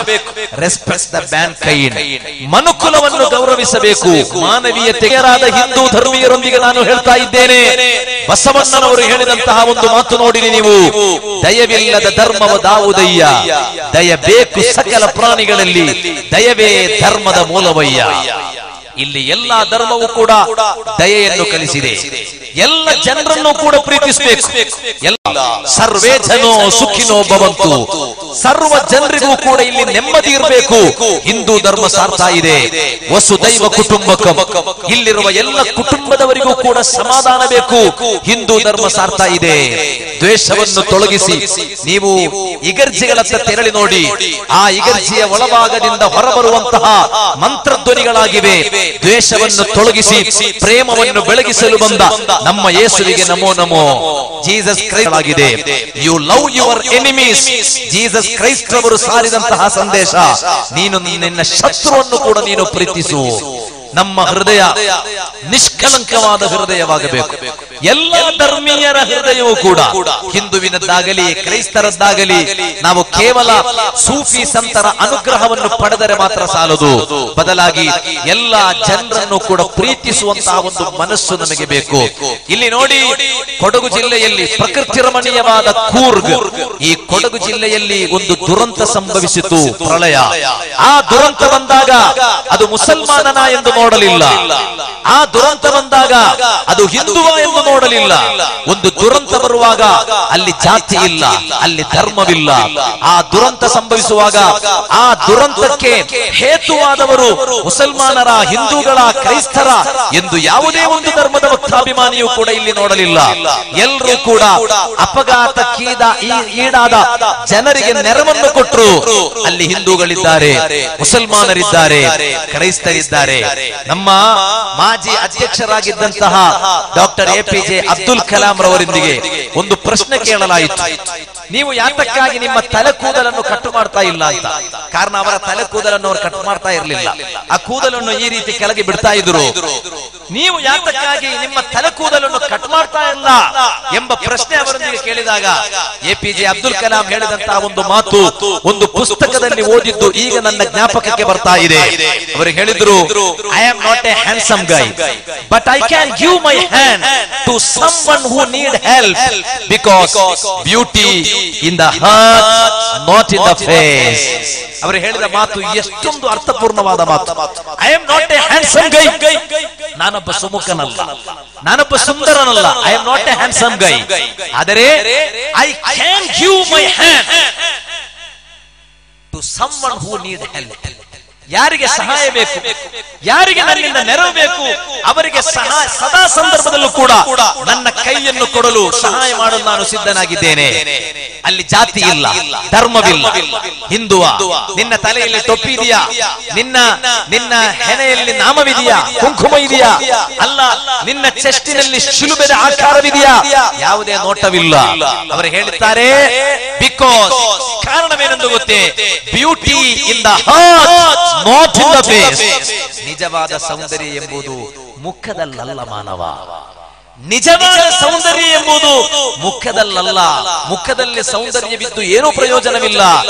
Beauty not in the face but in the heart. ಅದು ನಿಜವಾದ ಸೌಂದರ್ಯ ಬೇಕಾದದ್ದು ಹೃದಯದಲ್ಲಿ. ಆದ್ದರಿಂದ ಹೃದಯದ ಅಂತರಾಳದಿಂದ ಪ್ರತಿಯೊಂದು ಧರ್ಮೀಯರನ್ನು ಕೂಡ ಪ್ರೀತಿಸಬೇಕು. ನಾನು ಹೇಳಿ ಬರ್ತಾ ಇರುವುದು ಎಲ್ಲ മതവും പഠിപ്പിച്ചതാണ്. അതേ സമയം ഞാൻ പറഞ്ഞു വന്നത്, ഇവിടെ ഒരുപാട് മതവിശ്വാസികൾ ഉള്ളതുകൊണ്ട് അവരെയും കൂടെ പരിഗണിച്ചുകൊണ്ട് ഒരു രണ്ട് വാക്ക് കന്നഡയിൽ പറഞ്ഞു എന്ന് മാത്രമുള്ളൂ. ഞാനിപ്പോ പറഞ്ഞു വന്നത്, ഈ രൂപത്തിൽ ഇനി നമ്മൾ നന്നാകാൻ ഒരു സമയമില്ല. എത്ര സ്ഥലങ്ങളിലാണ് കിടന്നു വീണത്, അതൊന്നും വിശദീകരിച്ച് പറയേണ്ടുന്ന സമയങ്ങളല്ല. രോഗങ്ങൾ പടർന്നുപോയി. ഞാൻ ഇവിടെ വേദിയിലിരിക്കുന്ന സമയത്തും ചെറുപ്പക്കാരാ, ഇവിടെ രണ്ട് കൂട്ടുകാർ വന്ന് എന്നോട് സംസാരിച്ചു പോയി. ആ കൂട്ടത്തിലൊരു കൂട്ടുകാരൻ മൊബൈല് കാണിച്ചു, വാട്സപ്പിൽ കുട്ടിയുടെ ഫോട്ടോ കാണിച്ചു. ചെറിയ കുട്ടിയാണ്, പ്രസവിച്ച മുതൽക്ക് തന്നെ നാവിൽ വല്ലാത്ത മുറിവാണ്. ഇപ്പൊ ഡോക്ടർ പറയുന്നു അപകടകരമായ രോഗമാണ് കേട്ടോ. ആ കുട്ടിയുടെ ബാപ്പ ഇവിടെ വന്ന് ദ്വാരക്കാൻ പറയാണ്, പടച്ച റബ്ബേ, ഇവിടെ മറപ്പെട്ട് കിടക്കുന്ന മഹാന്മാരെ ബറക്കത്തുകൊണ്ട് ആ കുട്ടിക്ക് നീ കാമിലായ ശിഫ നൽകണേ അല്ലാഹ്. നമുക്കോ നമ്മുടെ മക്കൾക്കോ അത്തരത്തിലുള്ള രോഗം തന്ന് പരീക്ഷിക്കല്ലേ അല്ലാഹ്. ഞാൻ പറഞ്ഞു വന്നത്, നമ്മൾ നന്നാകാൻ നോക്കണോ സുഹൃത്തുക്കളെ? അല്ലാഹ് ഒരു രോഗം തരാൻ തീരുമാനിച്ചാൽ നിയന്ത്രിക്കാൻ ഞങ്ങളെ കൊണ്ട് കഴിയില്ല. കണ്ടുപിടുത്തത്തിന്റെ വിഷയത്തിൽ ചൈനയെ വെല്ലുന്ന ഏത് രാഷ്ട്രമാണുള്ളത്? ഏതൊരു സാധനം എടുത്തു നോക്കിയാലും മേഡ് ഇൻ ചൈന എന്നാണല്ലോ. ഏതൊന്നെടുത്തു നോക്കിയാലും അതിൽ കാണാം മേഡ് ഇൻ ചൈന. കണ്ടുപിടുത്തത്തിന്റെ വിഷയത്തില് ചൈനയെ വെല്ലുന്നൊരു രാഷ്ട്രമില്ല. ആ ചൈനയിൽ കൊറോണ വന്നപ്പോ മരുന്ന് കണ്ടുപിടിക്കാൻ ചൈനക്കാരനെ കൊണ്ട് സാധിച്ചില്ല. ഇപ്പൊ പത്രത്തിൽ വന്ന റിപ്പോർട്ട് നിങ്ങൾ വായിച്ചിട്ടുണ്ടോ? അടുത്ത വരവ് ഇന്ത്യയിലേക്കാണ്. ആരും അതേ സന്തോഷത്തോടെ ഒന്നും സംഭവിക്കൂലെന്ന് കരുതിയിട്ട് ഇരിക്കേണ്ടതില്ല. നമ്മൾ മാറിയില്ല എന്ന് കണ്ടാൽ രോഗം കൊറോണ പടർന്നിരിക്കുന്നത്. ഉംറക്ക് പോകുന്നത് പോലും തൽക്കാലം സ്റ്റേ ചെയ്ത് വെച്ചിരുന്നില്ലയോ? ഇന്ന് ഞാൻ ഹറമിന്റെ ഫോട്ടോ കണ്ടു. അതേ സഫാ മർവയുടെ ഇടയിലുള്ള സഅയിന്റെ ഫോട്ടോ കണ്ടു. ആളുകളെ കാണുന്നില്ല. ജനങ്ങളൊക്കെ പേടിച്ചിരിക്കുകയാണ്. അല്ലാഹ് പേടിപ്പിക്കുമെന്ന് നബി സല്ലല്ലാഹു അലൈഹി വസല്ലം തങ്ങൾ പറഞ്ഞില്ലേ? ചെറുപ്പക്കാരാ, പടച്ച റബ്ബ് പേടിപ്പിച്ചാലും മാറി ചിന്തിക്കാത്ത ചെറുപ്പക്കാരിന്നുമുണ്ടല്ലോ. വാട്സപ്പിൽ ഒരു വീഡിയോ കണ്ടു, മനസ്സങ്ങ് ഞെട്ടിപ്പോയി കേട്ടോ. മകളെ കെട്ടിച്ചയച്ച ഒരു ബാപ്പാന്റെ വോയിസ് മെസ്സേജിന്റെ കൂടെ ഒരു വീഡിയോ ക്ലിപ്പും കൂടി ഞാനങ്ങ് കണ്ടു. ഒരു ബാപ്പ പറയാണ്, ഞാൻ എന്റെ മകളെ കല്യാണം ചെയ്ത് അയക്കുകയാണ്. ആ കല്യാണ ദിവസം ചില ചെറുപ്പക്കാര് തോന്നിവാസം ചെയ്തു പോയി. വല്ലാത്ത തോന്നിവാസമാണ്. ബലൂന് പൊട്ടിക്കൽ ഉൾപ്പെടെ ഇതുപോലെ ജ്യൂസ് കുടിക്കാൻ കൊടുത്തിട്ട് നിലത്തിട്ടിട്ട് പൊട്ടിച്ച് കളയുക. സുബ്ഹാന ജല്ല ജലാലുഹു. ഓരോ തോന്നിവാസം ചെയ്യുകയാണ്. കല്യാണത്തിന്റെ പേരിൽ കാണുന്ന തോന്നിവാസങ്ങളല്ലയോ ചെറുപ്പക്കാരാ? എന്തേ നമ്മളിനിയും മാറാത്തതെന്തേ? നിഷ്ഠൂരമായി നമ്മുടെ സമുദായത്തിൽപ്പെട്ട പലരെയും കൊന്നൊടുക്കിക്കൊണ്ടിരിക്കുമ്പോ കേവലം ആസാദി എന്ന മുദ്രാവാക്യം വിളിച്ചിട്ട് തെരുവിലിറങ്ങിയതുകൊണ്ട് കാര്യം നടക്കുമെന്ന് കരുതുന്നുണ്ടോ? ഒരു ചെറുപ്പക്കാരനും കരുതേണ്ടതില്ല. പടച്ച റബ്ബിലേക്ക് കൽബ് തിരിച്ച് നന്നാകാൻ ചിന്തിക്കാത്ത കാലത്തോളം ഒരിക്കലും നന്നാകാൻ കഴിയില്ല, മാറ്റിയെടുക്കാൻ കഴിയില്ല. ചെറുപ്പക്കാരെ മാത്രമല്ലല്ലോ എന്റെ സദസ്സിലുള്ളത്, അപ്പുറത്തിരുന്ന് എന്റെ സംസാരം കേൾക്കുന്ന ഈമാനുള്ള യുവതികളോട് പറയട്ടെയോ, എന്തൊക്കെ ഫാഷൻ, എന്തൊക്കെ ഫാഷൻ! തൊട്ടതും പിടിച്ചതും മുഴുവനും ഫാഷനാ. ബൈക്ക് ഓടിക്കുന്നതിലും ഫാഷനാണ്, ബൈക്ക് ഓടിക്കുന്നതിൽ ഫാഷനാണ്, ബൈക്ക് ഓടിക്കുന്നതിൽ ഫാഷൻ, എല്ലാത്തിലും ഫാഷനാ. ഇപ്പൊ കണ്ടില്ലേ, കുപ്പായത്തിൽ വരെ ഫാഷൻ വന്നുപോയി. ഞാൻ പലയിടത്തും പറഞ്ഞതാ, ഇവിടെയും ചെറുപ്പക്കാരെ വിഷയമായതുകൊണ്ട് ഞാൻ പറയാ, ചെറുപ്പക്കാരെ, അള്ളാനെ മറന്നുകൊണ്ട് ഒരു ഫാഷന്റെ പിന്നിലും പോകരുത്. എന്റെ സംസാരം കേൾക്കുന്ന ഈമാനുള്ള സഹോദരിമാരോട്, യുവതികളോട് ഞാൻ പറയാം, അള്ളാനെ മറന്നുകൊണ്ട് ഒരു ഫാഷന്റെ പിന്നിലും പോകരുത്. തിൽക്കദ്ദാറുൽ ആഖിറ. ഖുർആനിന്റെ വരി നോക്കൂ നിങ്ങൾ, ഖുർആനിന്റെ വചനം നോക്കൂ നിങ്ങൾ. അതിഥികൾ വീട്ടിൽ വന്നവരൊക്കെ ഒന്ന് കൈവക്ക്. ഏകദേശം ആളെ വീട്ടിൽ അതിഥി വന്നിട്ടുണ്ടാവല്ലോ, എരുമാടുകാരാണെങ്കിൽ.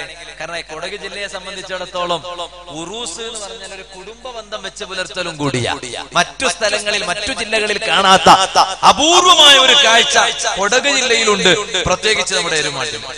അപ്പൊ പ്രത്യേകിച്ച് ഉറൂസിന്റെ സമയത്ത് പ്രത്യേകിച്ചൊക്കെ ഒരു എണ്ണക്കടികളൊക്കെ ഉണ്ടാക്കാറുണ്ട് അല്ലെ? ഉണ്ടാക്കണം അല്ലേ? എന്നാ ഗസ്റ്റ് ഹൗസിൽ അതൊന്നും കണ്ടിട്ടില്ല. ഗസ്റ്റ് ഹൗസിൽ അങ്ങനെ ഗസ്റ്റുകളൊന്നും വരുന്നില്ല. വാതിലിരുന്ന മഹിളമാരെ മാത്രമേ, തങ്ങന്മാരും ഉസ്താദുമാരും. ഞാൻ പറഞ്ഞു വന്നത് അല്ലാഹു തആല ആ തനിമൊക്കെ നിലനിർത്തി തരട്ടെ. അതുകൊണ്ട് കൊടകുകാരോട് കുടുംബ ബന്ധം വെച്ച് പുലർത്താനുള്ള വാല് പറയേണ്ട ആവശ്യമില്ല എന്നാ ഞാൻ മനസ്സിലാക്കുക. എന്താന്ന് എനിക്കറിയില്ല കേട്ടോ. അപ്പൊ ഞാൻ പറഞ്ഞു, കുടുംബം തമ്മിൽ തെറ്റുന്നൊരു വിഷയമൊന്നും ഉണ്ടാവില്ല. ഇനി തെറ്റിയിട്ടുണ്ടെങ്കിൽ തന്നെ ഉറൂസിന്റെ സമയമ്പോഴേക്ക് എല്ലാം ശരിയാക്കും. അങ്ങനെയുണ്ട്. ಮಹಾತ್ಮರುಗಳು ಎಂದು ಹೇಳಿದರೆ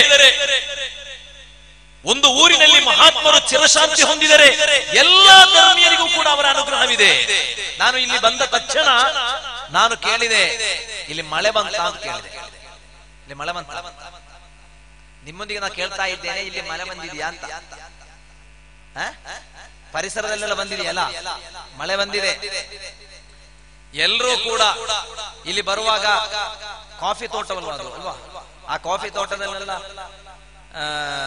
ಹೂವನ್ನು ಕಾಣಲಿಕ್ಕೆ ಸಾಧ್ಯವಾಯಿತು. ಎಲ್ಲ ಧರ್ಮೀಯರು ಕೂಡ ಎಮ್ಮೆಮ್ಮಾಡು, ಈ ಪರಿಸರದಲ್ಲಿರುವವರೆಲ್ಲರೂ ಕೂಡ ಎಮ್ಮೆಮ್ಮಾಡು ಮಕ್ಕಾಂ ಉರೂಸ್ ಬರುವುದಕ್ಕಾಗಿ ಕಾತುರದಿಂದ ಕಾಯ್ತಾ ಇರ್ತಾರೆ ಅಂತ ಹೇಳಿದ್ದನ್ನು ನಾನು ಕೇಳಿದೆ. ಕಾರಣ ಎಮ್ಮೆಮ್ಮಾಡು ಮಕ್ಕಾಂ ಉರೂಸ್ ಬರುವಾಗ ಸಣ್ಣ ಮಟ್ಟದಲ್ಲಾದ್ರೂ ಕೂಡ ಮಳೆ ಬರುತ್ತೆ, ಹಾಗೆ ಎಲ್ರಿಗೂ ಕೂಡ ಅದರ ಅನುಕೂಲವಾಗುತ್ತೆ. ಎಲ್ಲ ಧರ್ಮೀಯರು, ನಮ್ಮ ಊರಿನ ಪ್ರತಿಯೊಂದು ಪ್ರದೇಶದ ಸೌಹಾರ್ದತೆಯಾಗಿದೆ ಅದು. അപ്പൊ ഞാൻ പറഞ്ഞു വന്നത്, പ്രത്യേകമായ എണ്ണക്കടികളൊക്കെ ഉണ്ടാക്കും. എന്തൊക്കെ എണ്ണക്കടികളാണ് സുബ്ഹാനല്ലാഹ്, എന്തൊക്കെ എണ്ണക്കടികള്! ഇതൊക്കെ എവിടേക്കാ കയറ്റി.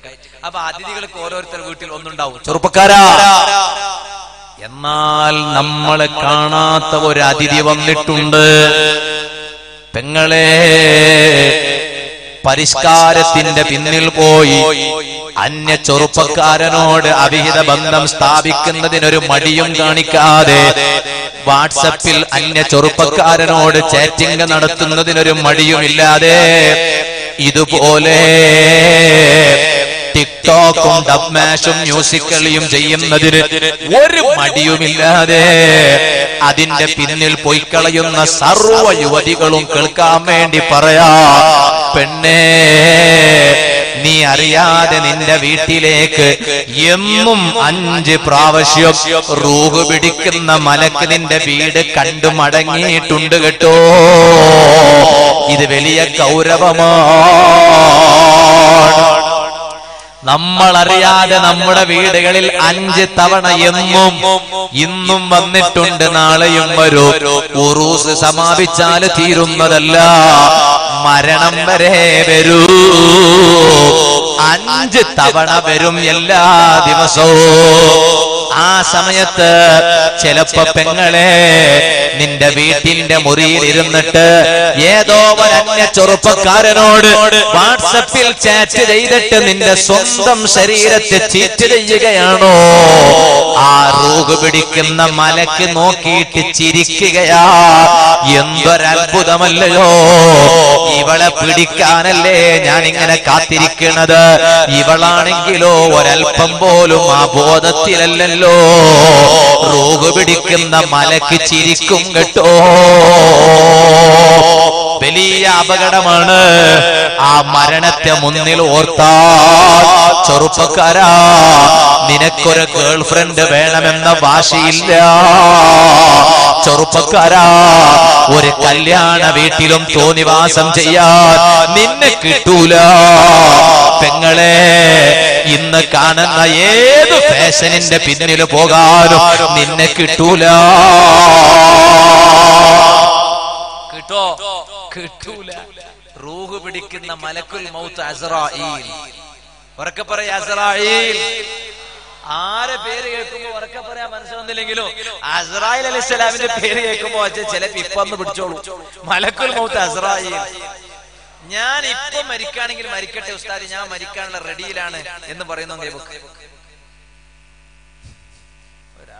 എനിക്ക് ജീവിതത്തിലേക്ക് മടങ്ങാൻ ആഗ്രഹമുണ്ട്. എല്ലാ ഉമ്മ പെങ്ങന്മാരും കേൾക്കണം ഞാൻ ഈ പറയുന്നത്. ചില ഉമ്മമാർക്ക് ഒരു ധാരണ ഉണ്ട്, കുറച്ച് നിസ്കരിച്ചപ്പോഴേക്കൊക്കെ റായത്തായി അല്ലേ, ഒരല്പം ഒരു 3333 വക, 4444 വക, 5555 വക, 7 സ്വലാത്ത് കിതാബ് കയ്യിൽ പിടിക്കലോടുകൂടെ നോമ്പ് മതിയായിട്ടില്ല. യരുമാട്ടിലുള്ള മറിയമ്മമാരെ, ഈസാ നബി അലൈഹിസ്സലാമിന്റെ മാതാവായ മറിയം ബീവി എവിടെ? നമ്മുടെ നാട്ടിലുള്ള മറിയമ്മമാരെവിടെ? ഈസാ നബി അലൈഹിസ്സലാമിന്റെ ഉമ്മക്ക് മതിയായിട്ടില്ല എന്നാ പറഞ്ഞത്. ഓ ഉമ്മ, പരിഷ്കാരിയായി നടക്കണ്ട. ഉറൂസിന് വന്നാൽ ഉറൂസിന്റെ സദസ്സിന്റെ കൂട്ടത്തില് സ്വർഗമാണ് ഇൽമിന്റെ സദസ്സ്. കണ്ടു കാണുന്ന ബജാറുകളിലും അങ്ങാടിയിലും പോയിട്ട് വസ്തുക്കളെ പർച്ചേസ് ചെയ്യുന്നതിന് പകരം ഇൽമിന്റെ സദസ്സിൽ വന്നിരുന്ന് ഇൽമ കേട്ടു. പരിഷ്കാരത്തിന്റെ പിന്നില് പോകണ്ട, ഫാഷനിന്റെ പിന്നില് പോകണ്ട. എല്ലാം ഫാഷനാണ്, എല്ലാവും പരിഷ്കാരമാണ്. എല്ലായിടത്തും ഫാഷനാ, എല്ലായിടത്തും പരിഷ്കാര. ഇപ്പൊ പെൺകുട്ടികളെ കാലിലേക്ക് നിങ്ങൾ നോക്കി, വിഷയത്തിന് ഒത്തു പറയട്ടെ. അഫ്ദലുൽ ഇൽമി ഇൽമുൽ ഹാൽ, ഏറ്റവും നല്ല അറിവ് സാന്ദർഭികമായ അറിവല്ലേ? എന്തൊക്കെ വേഷന. അടുത്തൊരു സഹോദരി വിളിച്ചിട്ട് എന്നെ ചോദിച്ചു, ഉസ്താദ് ഒരു മസല ചോദിക്കാൻ വേണ്ടി വിളിച്ചതാണ്. പഴയ കാലത്തുള്ള ഉമ്മമാരൊക്കെ, പ്രായമുള്ള ഉമ്മമാരൊക്കെ മസല ചോദിക്കാം, ഉസ്താദെ റജബില് എത്ര ദിവസം നോമ്പാണ്? ശരിക്കും മനസ്സിലാക്കണം, റജബില് എത്ര ദിവസം നോമ്പാണ്? റജബ് ഫുള്ള് നോമ്പാണോ? അങ്ങനെയാണല്ലോ, അങ്ങനെയാണ് പ്രായമുള്ള ഉമ്മമാര്. ഇപ്പത്തെ ഫ്രീക്കത്തിമാരുണ്ട്, ഫ്രീക്കന്മാരായ പെൺകുട്ടികള്, അവര് വിളിച്ചിട്ട് ചോദിക്കാം, ഉസ്താദെ ഇപ്പൊ ഒരു ഫാഷൻ മുടിയുണ്ട്. അതാ വിളിച്ചു വെച്ച ഒരു സഹോദരി വിളിച്ചു വെച്ചതാ, ഒരു ഫാഷൻ മുടിയുണ്ട്. അപ്പൊ എന്താ, എന്റെ തലയിലെ മുടി ഒരൽപ്പം കുറവാണ്, പക്ഷെ നമ്മള് ഈ ഫാഷൻ ഷോപ്പിൽ കയറിയാല് അവിടെ ഉണ്ട് ഒരു ഫാഷൻ മുടി. അതൊരു ഫാഷനാണ്, ഒറിജിനൽ മുടിയൊന്നുമല്ല. ഈ തലയിൽ മുടിയില്ലാത്ത മനുഷ്യന്മാർ തല കൊണ്ടുവെക്കുന്ന സാധനല്ലേ, മുസാഫർ ചെയ്യുമ്പോ അതങ്ങ് പോയിക്കോളും. അപ്പൊ ഞാൻ പറഞ്ഞത് ഇതുപോലെ ഒരു ഫാഷന്റെ ഒരു മുടിയുണ്ട് ബേക്കിൽ ഇങ്ങനെ വെക്കുന്നത്, അത് വെക്കാൻ പറ്റുമോ ഉസ്താദേ? മസല എന്താണെന്ന് അവിടെ ഇരിക്കട്ടെ. ഞാൻ പറഞ്ഞത് എല്ലാ മസലയും ഇന്നത്തെ പെൺകുട്ടികൾ ചോദിക്കുന്നത് ഫാഷനുമായി ബന്ധപ്പെട്ട എല്ലാം ഫാഷനാണ്. ഞാൻ സർവ്വ ഉമ്മ പെങ്ങന്മാരോട് പറയട്ടെ, നമ്മുടെ ദുനിയാവല്ല വിഷയം, ആഖിറമെന്ന വീടുണ്ടുമ്മ. ഖുർആൻ പറഞ്ഞത് നോക്ക്. ഇന്നത്തെ ചെറുപ്പക്കാരെ ഫാഷന് കണ്ടില്ലേ? ഇപ്പൊ കുപ്പായൊക്കെ നടുവിലാണ്, കുപ്പായത്തിന്റെ കുടുക്കൊക്കെ നമ്മുടെ മുമ്പ് മുതൽക്ക് തന്നെ നടുവിലാണ്. അല്ലേ പാപ്പ? നിങ്ങളൊക്കെ കുപ്പായത്തിന്റെ കുടുക്കിലേക്ക് ഒന്ന് നോക്കി, ഈ നടുവിലാ കുപ്പായത്തിന്റെ കുടുക്ക്. ഇപ്പൊ കണ്ടില്ലേ? സദസ്സിലുണ്ടോ എന്ന് അറിയില്ല, ഞാൻ ഇങ്ങനെ നോക്കുമ്പോ കാണുന്നില്ല. ഇവിടെ ആരും അങ്ങനത്തെ ഫാഷൻ പരിഷ്കാരത്തിന്റെ കുട്ടികളില്ല. ഇപ്പൊ ഉണ്ട്, ഇവിടെ ഫുള്ള് കുടുക്കൊന്നുമില്ല. ഇപ്പത്തെ കുടുക്ക് മുഴുവനും ഇങ്ങനെയാ, ഇങ്ങനെ ഇവിടുന്ന് ഇവിടെ വരെ. സുബ്ഹാനല്ലാഹ്. ഞാനൊരു ചെറുപ്പക്കാരനെ കണ്ടപ്പോ ചോദിച്ചതാ, ഇവിടുന്ന് ഇവിടെ വരെ കുടുക്ക്, ഇങ്ങോട്ടൊക്കെ ഒക്കെ ഫുള്ള് ക്ലോസാ, ഇവിടുന്ന് ഇങ്ങോട്ട് വരെ കുടുക്ക്. അപ്പൊ എന്താന്ന് ചോദിച്ചപ്പോ എന്താ പറയുന്നത് അറിയോ? ഉസ്താദേ അതിപ്പത്തെ ഫാഷൻ, അതിപ്പത്തെ ഫാഷൻ. അങ്ങനെ കാറ്റും പരപ്പിച്ചിട്ട് ഇതിങ്ങനെ പരപ്പിച്ചിട്ട് ഇവിടുത്തെ ഇവിടെ കുടുക്ക് ഈ ഭാഗത്തേക്ക് ഇട്ടിട്ട് ഒരു രണ്ട് തുണിന്റെ ഷൂ ഇട്ട് നടന്നാൽ ഭയങ്കര സംഭവമായി നിന്റെ ധാരണ. നീ പൊട്ടന്മാരെ സ്വർഗത്തില, ലക്ഷ്യബോധത്തോടെ ജീവിക്ക്, എന്നാ നീ ഒറിജിനൽ സ്വർഗത്തിലാണ്. അപ്പൊ ഞാൻ പറഞ്ഞത്, ഒരു ചെറുപ്പക്കാരനെ കണ്ടു, ഇങ്ങനെയുണ്ട് കുപ്പായം. കുപ്പായം എങ്ങനെ അറിയോ? ഒരു ഭാഗം താഴോട്ട്, മറ്റേ ഭാഗം മുകളിലോട്ട്. അപ്പൊ ഞാൻ കരുതി ഇങ്ങനെ അർജന്റീന ഇങ്ങനെ ധൃതിയിൽ വിളിക്കുമ്പോണ്ടല്ലോ ചില മനുഷ്യന്മാർ കുടുക്ക് മാറ്റിയിട്ടിടൂലേ പാപ്പ? കുടുക്ക് മാറ്റിയിട്ട് വലുപ്പം മുകളിലോട്ടായിട്ട്, അപ്പൊ കുടുക്ക് മാറ്റിയിട്ടാലുണ്ട് അങ്ങോട്ടും ഇങ്ങോട്ടും ആവുക. അപ്പൊ ഞാൻ അങ്ങനെ കരുതിയതാ. ഞാൻ ചോദിച്ചു, ഇതാ നിക്ക് മര്യാദക സാമർത്ഥ്യ കീടോകാവില്ലല്ലോ. ഞാൻ എന്റെ നക്കിണിക്കാരുണ്ടാവും സസ്യം. അപ്പൊ ഞാൻ പറഞ്ഞു, ഉസ്താദേ അതല്ല ഇപ്പത്തെ ഫാഷൻ ഉസ്താദേ എന്ന് പറഞ്ഞു. അപ്പൊ നോക്കുമ്പോ കുടുക്ക് മാറ്റിയിട്ടൊന്നുമല്ല, ഫാഷനാ. അതിനാ പറയാ ഭ്രാന്ത് എന്ന് പറയുന്നത്. ഇന്നമ ശബാബ് ജുനൂൻ എന്ന് പറഞ്ഞില്ലേ, യുവത്വം ഭ്രാന്താണ്. ഏതോ ഒരുത്തരം നമ്മളെ കണ്ടിട്ട് ഓന്റെ കച്ചവടം വീർപ്പിക്കുക, നമ്മളങ്ങനെ ആകാൻ പാടില്ല. ഇപ്പൊ ഒരു സ്ഥലത്ത് ഭ്രാന്തിന് പോയപ്പോണ്ട് യുവതികൾ കേൾക്കാൻ വേണ്ടി പറയാ, കല്യാണം കഴിക്കാത്ത പെൺകുട്ടികൾ പ്രത്യേകിച്ച് കേൾക്കാൻ വേണ്ടി പറയാണ്. എന്താണെന്നറിയോ?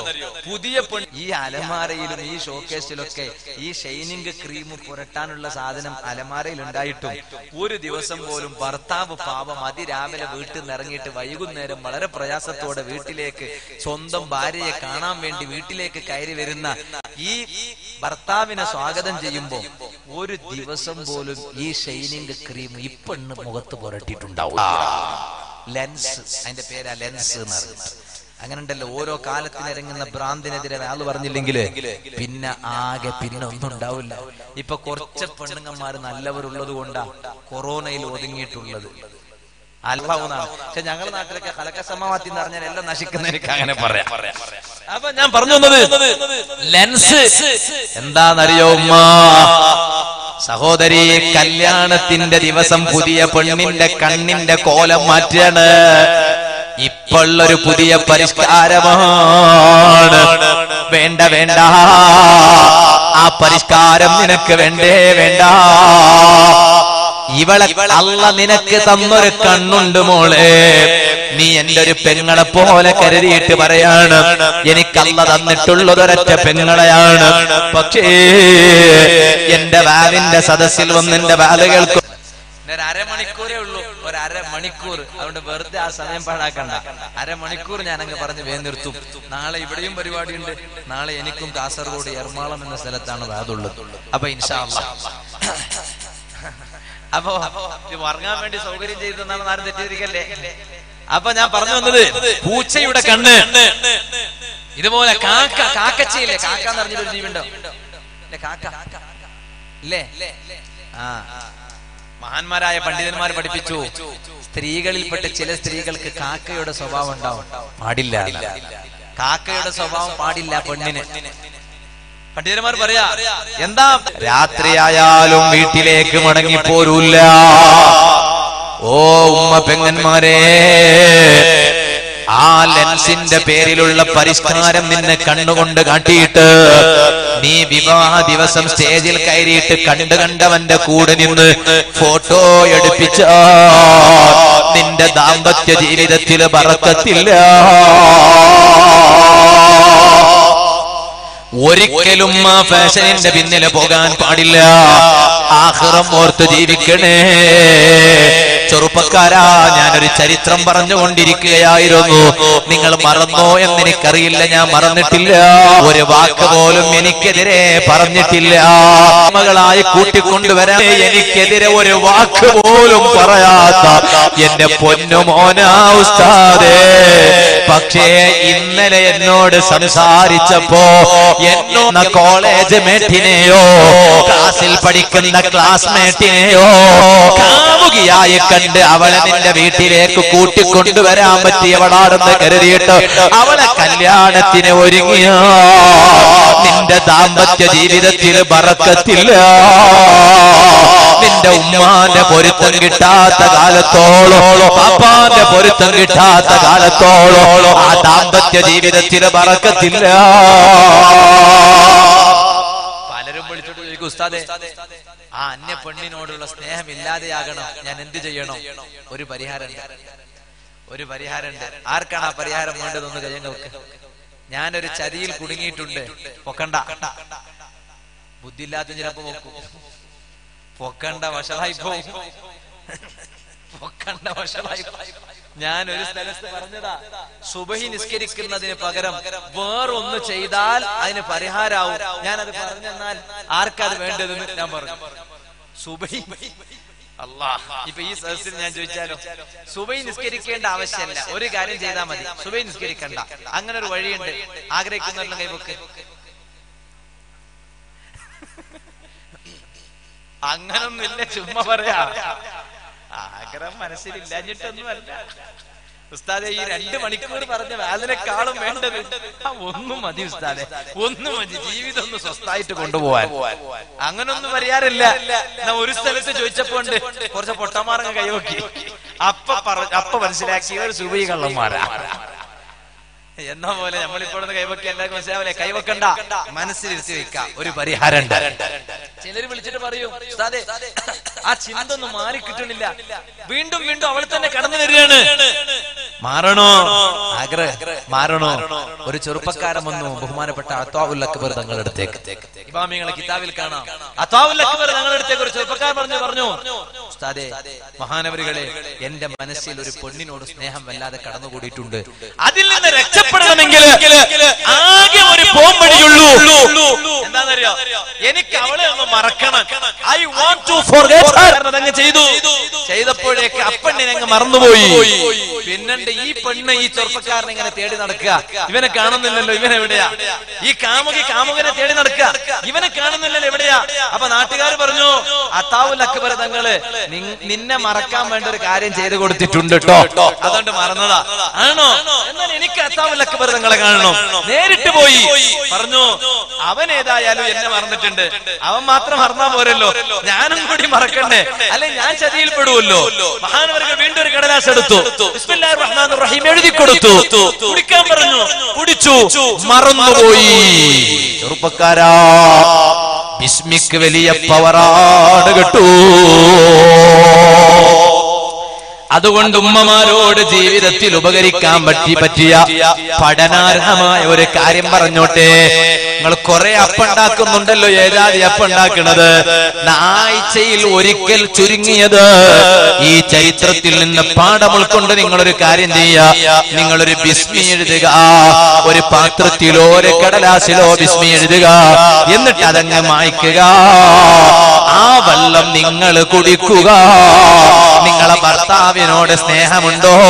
ആ ഭർത്താവിന്റെ കൽബിലും ഈമാനങ്ങ് കടന്നോട്ടെ. ഭർത്താവിന് കുടിക്കാൻ കൊടുക്കുക. നിങ്ങളെ മക്കളില്ലയോ? ആ മക്കൾക്ക് കുടിക്കാൻ കൊടുക്കുക. നിങ്ങൾ വഴിതെറ്റൂല, നിങ്ങളെ ഭർത്താവ് വഴിതെറ്റൂല, നിങ്ങളെ ആൺമക്കളോ പെൺമക്കളോ വഴിതെറ്റൂല.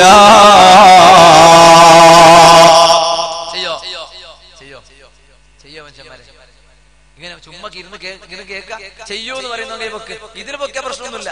ബിസ്മില്ലാഹിർ റഹ്മാനിർ റഹീം ധൈര്യത്തോടെ വെക്ക്. ഞാൻ ചെയ്യുന്നുണ്ട്, ഞാൻ എന്റെ വീട്ടിൽ ചെയ്യുന്നുണ്ട്, അതുകൊണ്ട് പറയാ. അല്ലാഹു നമ്മുടെ ഖൽബിൽ പ്രകാശം നിറക്കട്ടെ. അപ്പൊ ഞാൻ പറഞ്ഞു വന്നത് ഒരു തോന്നിവാസത്തിന്റെ പിന്നിലും പോകരുത്. അറിയുമോ നിങ്ങൾക്ക്, ഇപ്പൊ ചില പെൺകുട്ടികളിൽ ചില പരിഷ്കാരം വന്നിട്ടുണ്ട്. ഇരിക്കട്ടെ, ഞാനത് പറയാം. അതിന്റെ ഇടയ്ക്ക് ഞാൻ പറഞ്ഞ ചരിത്രം മറക്കണ്ട. ബഹുമാനപ്പെട്ട സയ്യിദുനാ ബിശ്റുൽ ഹാഫി റളിയല്ലാഹു അൻഹു മഹാനവരുകൾ വീട്ടിൽ പാട്ടും കേട്ടിട്ട് ഡാൻസ് ചെയ്യാണ്. ആ പാട്ടും കേട്ടിട്ട് ഡാൻസ് ചെയ്തുകൊണ്ടിരിക്കുന്ന സമയത്താണ് ഒരു യാചകൻ അങ്ങോട്ട് കയറി ചെന്നു. ആ വീട്ടിന്റെ വാതില് മെല്ലെ അങ്ങ് മുട്ടി നോക്കുമ്പോൾ ഒരു പെണ്ണ് വന്നിട്ട് വാതില് തുറന്നു. ആ വീട്ടിന്റെ ഉള്ളില് ബിശ്റുൽ ഹാഫി തങ്ങൾ നൃത്യം കളിക്കുകയാണ്, ഡാൻസ് ചെയ്യുകയാണ്. സുബ്ഹാനല്ലാഹ്. ആ കാഴ്ച കണ്ടപ്പോ ഈ ബിശ്റുൽ ഹാഫി തങ്ങളോട്, അതെ ബിശ്റുൽ ഹാഫിയെ കുറിച്ച്, മഹാനവരുകളെ കുറിച്ച് ഈ യാചകൻ ചോദിച്ചു ഈ പെണ്ണിനോട്, ഈ വീട്ടുകാരൻ ഒരടിമയാണോ അല്ല ഉടമസ്ഥനാണോ? അത് വല്ലാത്തൊരു ചോദ്യമാണല്ലോ. വീട്ടുകാരൻ ഒരടിമയാണോ ഉടമസ്ഥനാണോ? വല്ലാത്തൊരു ചോദ്യമാണല്ലോ. കാരണം എന്തേ? അടിമയാകാൻ സാധ്യതയില്ല. അടിമയാണെന്ന ബോധമുണ്ടെങ്കിൽ ഇങ്ങനെ ഡാൻസ് ചെയ്യൂല. ഈ വീട്ടുകാരന്റെ ധാരണ ഇയാൾ ഒരു ഉടമസ്ഥനാണെന്നായിരിക്കൂ. ഈ വാചകം അകത്തുള്ള ബിശ്റുൽ ഹാഫി തങ്ങളെ കേട്ടുപോയി. വന്ന യാചകനങ്ങ് മടങ്ങിപ്പോയി. ചെറുപ്പക്കാരാ, എന്റെ സംസാരം കേൾക്കുന്ന ഫ്രീക്കന്മാരെ, കൗമാരപ്രായമുള്ള ആൺകുട്ടികളെ പെൺകുട്ടികളെ, നന്നാകണമെങ്കിൽ 10 ദിവസത്തിന്റെ വാവിന്റെ ആവശ്യമില്ല, 2 മണിക്കൂറിന്റെ വാവിന്റെ ആവശ്യമില്ല. ഒരൊറ്റ വാചകം മതി കിട്ടൂ. ബിശ്റുൽ ഹാഫി തങ്ങൾ വീട് വിട്ട് ഇറങ്ങിപ്പോയി. ആ യാചകന്റെ പിന്നാലെ പോവുകയാണ്. യാചകനെ അങ്ങ് പിടിച്ചിട്ട് ചോദിച്ചു, എന്താ നിങ്ങൾ എന്റെ വീട്ടിൽ വന്നിട്ട് പറഞ്ഞത്? ഞാൻ പറയണോ? അതേ പറയണം. ആ വാക്കൊന്ന് ആവർത്തിച്ച് പറയണോ? അപ്പോഴാണ് ആ യാചകൻ പറഞ്ഞത്, അല്ല, നിങ്ങളെ വീട്ടിൽ ഇങ്ങനെ പാട്ടും പാടിയിട്ട് പാട്ടും കേട്ടിട്ട് ഡാൻസ് ചെയ്യുന്നത് കണ്ടപ്പോ നിങ്ങളൊരടിമയല്ല, റബ്ബിന്റെ അടിമയല്ല, നിങ്ങളൊരു ഉടമസ്ഥനാണെന്ന് ഞാൻ കരുതിപ്പോയി. നിങ്ങളെ ധിക്കാരം കണ്ടപ്പോഴാണ് എന്റെ മനസ്സിൽ അങ്ങനെ തോന്നിയത്. അല്ലാഹ് ആ വാചകമൊന്ന് ആവർത്തിച്ച് പറഞ്ഞു. വന്നുപോയ സകല തെറ്റുകുറ്റങ്ങളെയും ഓർത്ത് കൽബങ്ങ് തിരിച്ച് നന്നായല്ലോ. അതുകൊണ്ടല്ലേ അറിയുമോ ചെറുപ്പക്കാരാ, മഹാന മഹാനവരുകളുടെ പേരിന്റെ കൂടെ ഒരു പദം കൂടി ചേർക്കുന്നുണ്ടല്ലോ. എന്താണ് അറബി പദത്തിന്റെ മീനിങ് എന്നറിയാമോ? ചെരിപ്പ് ധരിക്കാത്ത ബിശ്റാണ് കേട്ടോ. ചെരിപ്പ് ധരിക്കാത്ത ബിശ്റാണ് കേട്ടോ. പിന്നെ ജീവിതകാലത്ത് മരണം വരെ ചെരിപ്പ് ധരിച്ചിട്ടില്ല. എത്ര ബൈലത്ത് നടക്കുകയാണെങ്കിലും ചെരിപ്പ് ധരിക്കൂല. മഹാനവരുകളോട് പിന്നീട് നിങ്ങൾ എന്തേ ചെരിപ്പ് ധരിക്കാത്തത് എന്ന് കൂട്ടുകാര് ചോദിച്ചപ്പോ മഹാനവരുകൾ പറഞ്ഞ മറുപടി എന്താണെന്നറിയാമോ? ഓ കൂട്ടുകാരെ, ഞാൻ വളരെ മോശമായി നടന്നയാളായിരുന്നു. എന്നെ നന്നാക്കിയെടുത്തത് ഒരാളുടെ ഉപദേശമാണ്. ഞാൻ നന്നാകുന്ന സമയത്ത് എന്റെ കാലിൽ ചെരിപ്പില്ലാടിരുന്നു. ആ യാചകനെ തേടി പിടിക്കാൻ വീട് വിട്ട് ഇറങ്ങി വന്നത് ചെരിപ്പ് ധരിക്കാതെയാണല്ലോ. ആ സമയത്ത് എന്റെ കാലിൽ ചെരിപ്പില്ലാടിരുന്നു. അതുകൊണ്ടാണ് ഞാൻ തൗബ ചെയ്യുമ്പോ എന്റെ കാലിൽ ചെരിപ്പില്ലാത്തത് കൊണ്ട്, ഞാൻ നന്നാകുമ്പോ എന്റെ കാലിൽ ചെരിപ്പില്ലാത്തത് കൊണ്ട് ഇനി എന്റെ ജീവിതകാലം മുഴുവനും ഞാൻ എന്റെ ചെരിപ്പ് ധരിക്കൂല. കണ്ടില്ലേ ചെറുപ്പക്കാരെ, മഹാന്മാർക്ക് വിലാസം കിട്ടിയത് അവരെ ജീവിതത്തിൽ ഒരു ടേണിംഗ് പോയിന്റ് ഉണ്ടായത് കൊണ്ടാണ്. ഓ എന്റെ സംസാരം കേൾക്കുന്ന ഈമാനുള്ള ഉമ്മ പെങ്ങന്മാരെ, പരിഷ്കാരത്തിന്റെ പെൺമക്കളാണോ എന്ന് നിങ്ങൾ ഉറപ്പുവരുത്തണോ. ഇപ്പൊ ചില പെൺമക്കൾക്ക് ഒരു സ്വഭാവമില്ലയോ. ഒറ്റ കാര്യം പറഞ്ഞ് ഞാൻ എന്റെ സംസാരം നിർത്താം. ഇപ്പണ്ട് ചില പെൺകുട്ടികൾക്ക് ഒരു പരിഷ്കാരം അറിയോ? ചെറുപ്പക്കാരാ, ആങ്ങളമാരില്ലേ, ഈ ആങ്ങളമാരോടൊക്കെ ഞാൻ പറയട്ടെ, പെങ്ങളെ വല്ലാതെ സ്നേഹിക്കണം. പെങ്ങളെ വല്ലാതെ സ്നേഹിക്കണം. പെങ്ങന്മാരെ സ്നേഹിക്കണം. സ്നേഹിക്കണ്ടെന്നല്ല പറഞ്ഞേ, നല്ലോണം സ്നേഹിക്കണം. പെങ്ങളെ സ്നേഹിക്കണം. അല്ലാഹു തആല പെങ്ങന്മാരെ സ്നേഹിക്കാൻ ഭാഗ്യം തരട്ടെ. എന്താ ഒറ്റൊന്നും ആമീൻ പറയാൻ വേണ്ട അല്ലേ? സ്നേഹിച്ചു പോയാൽ ചിലപ്പോ പലതും കൊടുക്കേണ്ടി വരൂലേ. കൊടുക്കാൻ എന്താ പ്രശ്നം? ആർക്കാ കൊടുക്കണ? പെങ്ങക്കല്ലേ. പെങ്ങക്ക് കൊടുത്തോ ജീവിതത്തിൽ ബർക്കത്തുണ്ടാവൂ. ചില ആളുണ്ടാവും സ്വന്തം ഭയങ്കര ഉഷാറാ, പാവം ഒരു പെങ്ങളുണ്ട്, ജീവിതത്തിന് മഴീശത്ത് പോലുമില്ല, തിരിഞ്ഞു നോക്കൂല അങ്ങോട്ടേക്ക്. അങ്ങനെ ആകാൻ പാടില്ല. അള്ളാഹു നമുക്ക് നല്ല ബോധം തരട്ടെ. അപ്പൊ പെങ്ങന്മാരെ ശ്രദ്ധിക്കണം. പെങ്ങന്മാരെ ഇരുത്തേണ്ട അടുത്ത് ഇരുത്തണം. പെങ്ങന്മാരുടെ ഉത്തരവാദിത്വം ആങ്ങളമാർക്കുണ്ട്. ഇപ്പൊ മെല്ലെ പോയി നോക്ക്, പാന്റ് നോക്ക്, പെങ്ങന്മാരെ പാന്റ് നോക്ക്. ബാപ്പാ, പേരമക്കളെ പുള്ളിമാരില്ലേ, പുള്ളി അല്ലെ, പുള്ളി നല്ല പറയാ അല്ലേ, മനുഷ്യന്മാരെ. എന്റെ ഭാഷയാണോ നിങ്ങളെ ഭാഷയാണോ ഉഷാറ് നോക്കാം നമുക്ക്. എന്റെ നക്കനിക്കാണോ നിങ്ങളെ മലയാളാണോ ഉഷാറ് നോക്കാം. ഒന്ന് നോക്കാല്ലേ. ബാപ്പക്ക് എന്താ പറയാ അവിടെ? വേം പറ, ഇപ്പൊ തീരുമാനം. ബാപ്പക്ക് എന്താ പറയാ? വേം പറ. ആ ഉപ്പ ബാപ്പ എങ്ങനെ പറയാ? ബാപ്പന്റെ ബാപ്പക്ക് എന്താ പറയാ? വെല്ലുപ്പ അല്ലേ അല്ലേ. ഉമ്മാക്ക് ഉമ്മ എന്നാ പറയാ. ഉമ്മാന്റെ ഉമ്മാക്ക് വെല്ലുമ്മ, വെല്ലുമ്മാന്റെ ഉമ്മാക്ക് അതിന്റെ വെല്ലുമ്മ, അതിന്റെ വെല്ലുമ്മ. അങ്ങനെ പറയാൻ കഴിയും അല്ലേ? അങ്ങനല്ലേ? മകനക്ക് മകൻ എന്നല്ല പറയാ അല്ലേ? മകനക്ക് മകൻ, മകന്റെ മകനക്കോ വേം പറ, ഇപ്പൊ തീരുമാനം. മകന്റെ മകനക്കോ ഡോട്ട് അല്ലേ, പുള്ളി അല്ലേ, പുള്ളി എന്നല്ലേ. ആ പുള്ളി എന്ത് പേരക്കുട്ടി ആയിക്കോട്ടെ. എന്നാ അതിന്റെ കുട്ടിക്കോ, അതിന്റെ പേരക്കുട്ടി, അതിന്റെ കുട്ടിയില്ലേ. ആ അത്ര. എന്നാ എന്റെ ഭാഷ ഉഷാറ് കണ്ടോ? എന്റെ ഭാഷ ഉഷാറ് കണ്ടോ?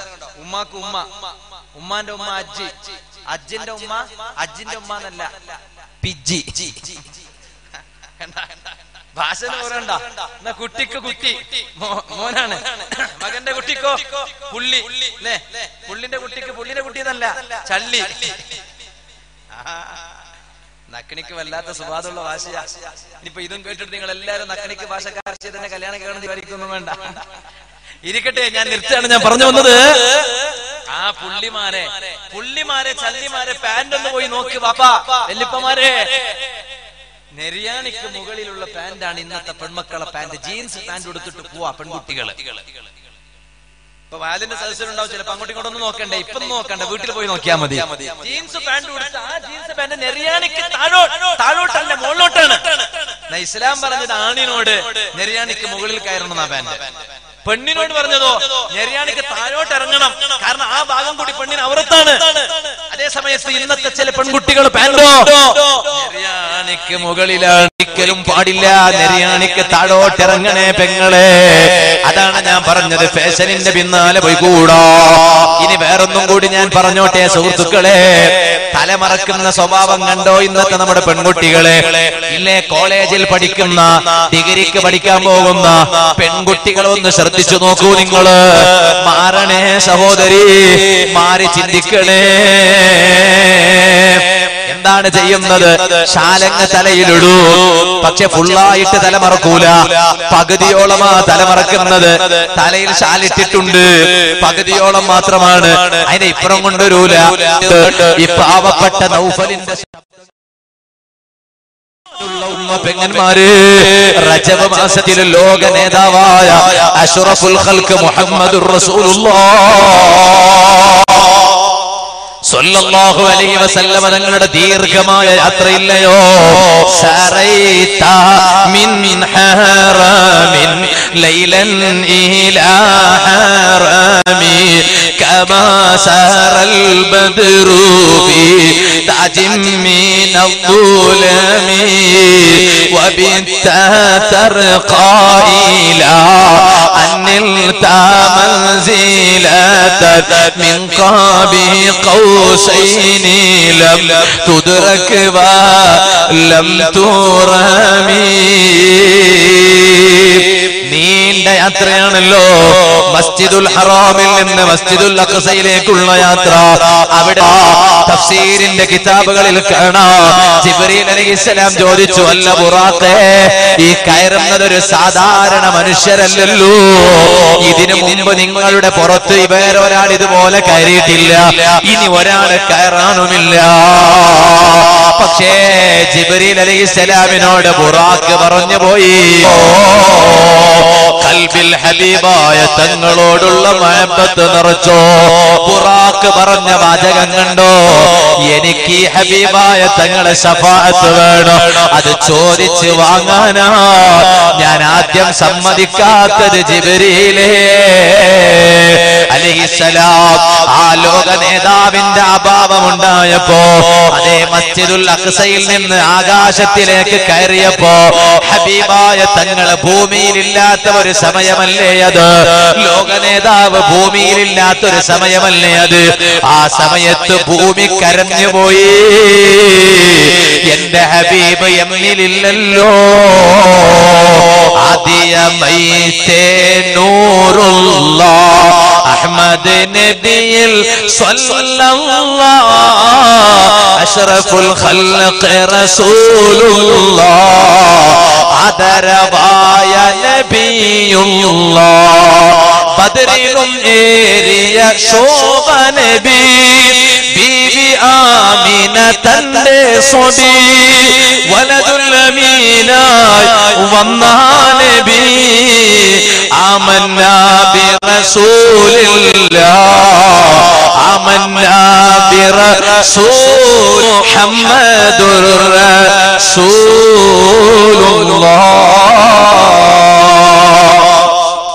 ആ ഹബീബായ നബി സല്ലല്ലാഹു അലൈഹി വസല്ലം തങ്ങള് ഒരു ചെറിയ സമയം ഭൂമിയിലില്ലാതെയായപ്പോ ഭൂമി കരഞ്ഞുപോയി. ആ നീണ്ട യാത്രയാണ്, ഇപ്പൊ വിശദീകരിക്കാൻ സമയമില്ല. ഒരിടത്ത് എത്തിയപ്പോ ഹബീബായ തങ്ങളൊരു കാഴ്ച കണ്ടു. എന്താണ് കാഴ്ച? അതേ നരകത്തിൽ ഒരു വിഭാഗം യുവതികളെ വല്ലാതെ പീഡിപ്പിക്കുന്നു, വല്ലാതെ ശിക്ഷിക്കുന്നു. എന്റെ വാല കേൾക്കുന്ന പെങ്ങളെ, എങ്ങനെയാണെന്നറിയാമോ? തലയിൽ തട്ടമിട്ട് നടക്കുന്ന നീ, തലയിൽ ശാലിട്ട് നടക്കുന്ന നീ, നിന്റെ പരിഷ്കാരത്തിന്റെ ഭാഗമായി അല്പം പകുതിയോളം ഇട്ടിട്ട് ബാക്കിയുള്ള മുടിയും നിന്റെ മുഖവും അന്യ ചെറുക്കന് നീ കാണിച്ചു കൊടുക്കുന്നുണ്ടല്ലോ. എന്നാ കേട്ടോ, ആ പെണ്ണിന്റെ തലയിലെ മുടിയുണ്ടല്ലോ, ആ മുടി കൊണ്ട് വലിച്ചിട്ട് ശരീരത്തെ കെട്ടിവെച്ചിരിക്കുന്നു. കയറുകൊണ്ട് കെട്ടിവെച്ചതല്ല, തലയിലെ മുടി കൊണ്ട് കെട്ടിവെച്ചതാ. പെണ്ണേ, ഒരു മുടിയങ്ങ് വലിച്ചാൽ വേദന സഹിക്കാൻ കഴിയുമോ? ചുട്ടുപിടിച്ചിട്ട് തിരിച്ചാൽ വേദന സഹിക്കാൻ കഴിയുമോ? എന്നാൽ നരകത്തിൽ നിന്നെ ശിക്ഷിക്കുന്നത് എങ്ങനെയാ? ആ മുടി കൊണ്ട് ശരീരത്തെ കെട്ടി വേദനിപ്പിക്കുന്നു. അതുകൊണ്ട് മാറി ചിന്തിച്ചോ, നല്ലവരായി ജീവിച്ചോ. ഞാൻ എന്റെ ഇന്നത്തെ സംസാരം അങ്ങ് നിർത്തുകയാണ്.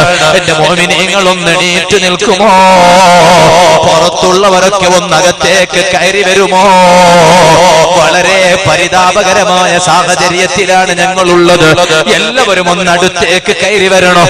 നമുക്ക് ഇൻഷാ അല്ലാഹ് ഒരൽപ്പം ദുആ ചെയ്ത് പിരിയണം, സ്വലാത്ത് ചെയ്ത് പിരിയണം. പടച്ച റബ്ബേ, നീ പൊരുത്തപ്പെട്ട, നീ ഇഷ്ടപ്പെട്ട നിന്റെ മഹാന്മാര് അന്ത്യവിശ്രമം കൊള്ളുന്ന നാട്ടില്, അതും റജബ് മാസത്തില് നിന്റെ മഹാന്മാരായ ഹബീബായ മുത്തുനബി സല്ലല്ലാഹു അലൈഹി വസല്ലം തങ്ങളുടെ അഹ്ലു ബൈത്തിൽപ്പെട്ട സാദാത്തുക്കളും അലിമീങ്ങളുമുള്ള സദസ്സിൽ ദുആക്ക് ഇജാബത്ത് കിട്ടുന്ന ധാരാളം മുഅ്മിനീങ്ങൾ, പ്രായമുള്ളവർ, ദീനീ ബോധമുള്ള ചെറുപ്പക്കാർ, ഉമ്മ പെങ്ങന്മാരുള്ള സദസ്സിൽ ഔലിയാക്കളെ ചാരത്ത് വെച്ച് ഞങ്ങൾ ചോദിക്കുന്ന ചോദ്യങ്ങളെ നീ തട്ടിക്കളയല്ലേ അല്ലാ, വലിച്ചെറിയല്ലേ അല്ലാ.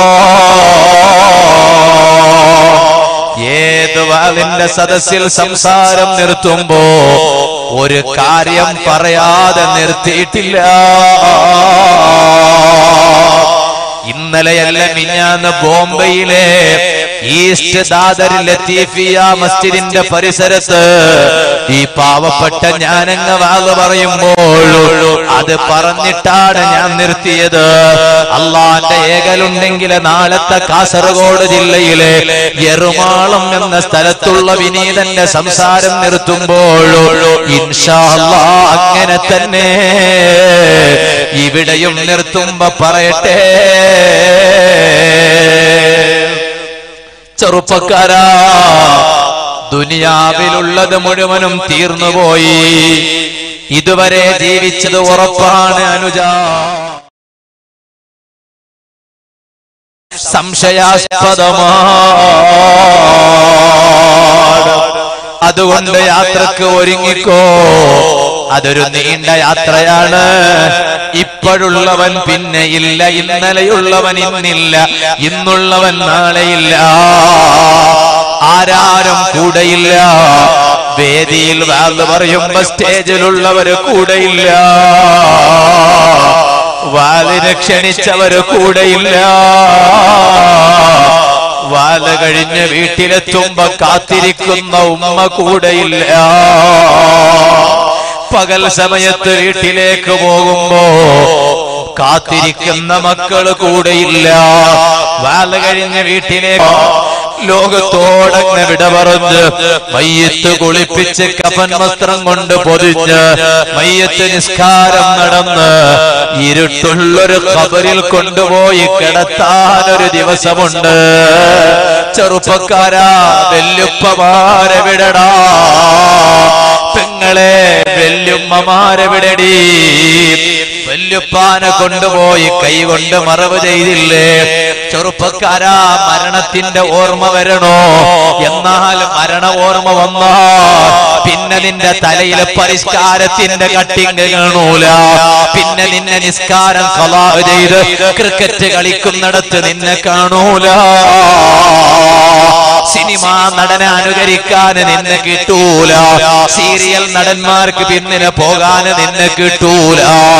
അതെ, നീ ഒന്ന് ചിന്തിച്ചോ. ഒരാൾ മരിക്കാൻ കിടക്കുന്നുണ്ടെങ്കിൽ നീ അവിടെ ഒന്ന് പൊക്കോ. മരണത്തിന്റെ ചിന്ത വന്നതൊരു നേരത്താണ്. അതുകൊണ്ട് നിങ്ങൾക്ക് മരണത്തിന്റെ ചിന്ത വരണോ? നിങ്ങളൊരു കാര്യം ചെയ്തോ. ഒരാള് രോഗിയാണോ? മരിക്കാൻ അടുത്തിട്ടുണ്ടോ? അയാളെ ഒന്ന് കാണാൻ പോകണേ. അയാള് നിങ്ങൾ പടന്നിട്ട് മരിക്കുന്നത് കാണുമ്പോ അല്ലാ എന്തൊരു സക്കറാത്തിന്റെ വേദനയാ ഈ മനുഷ്യന് പടക്കണത്, എന്തൊരു സക്കറാത്തിന്റെ ശബ്ദമാ.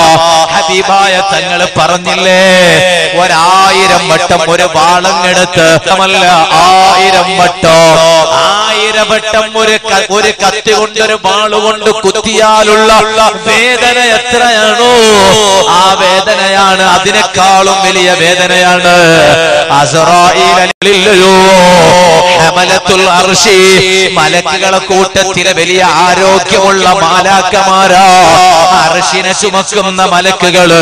ആ മലക്കുകള് പോലും അതാ ഒരുങ്ങിപ്പോയി. മരണത്തിന് ഒരുങ്ങണ്ടയോ? മരിക്കാൻ കിടക്കുന്ന സമയത്ത് ഒരാളെയും പ്രതീക്ഷിക്കണ്ട,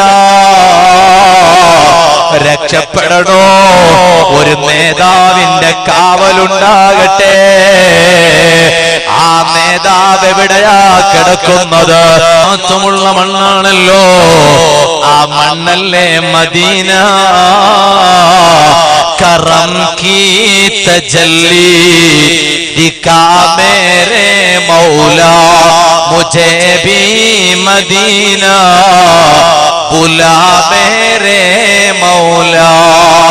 हर वक्त तसव्वुर सल्लल्लाहु अलैहि वसल्लम मेरे दिल में भी हो. दुनिया का सबसे मुश्किल का मदीने से वापस आना. മദീനയിൽ പോയി ഒന്ന് മരിക്കണം, മദീനയിൽ മരിക്കണമെന്ന് ആഗ്രഹിക്കുന്നവര് ഒന്ന് കൈ വെക്കുമോ? കുടുംബമില്ലെങ്കിൽ എന്തേ, കൂട്ടുകാരില്ലെങ്കിൽ എന്തേ, പ്രതീക്ഷിക്കപ്പെടുന്ന നേതാവ് കൂടെയുണ്ടല്ലോ.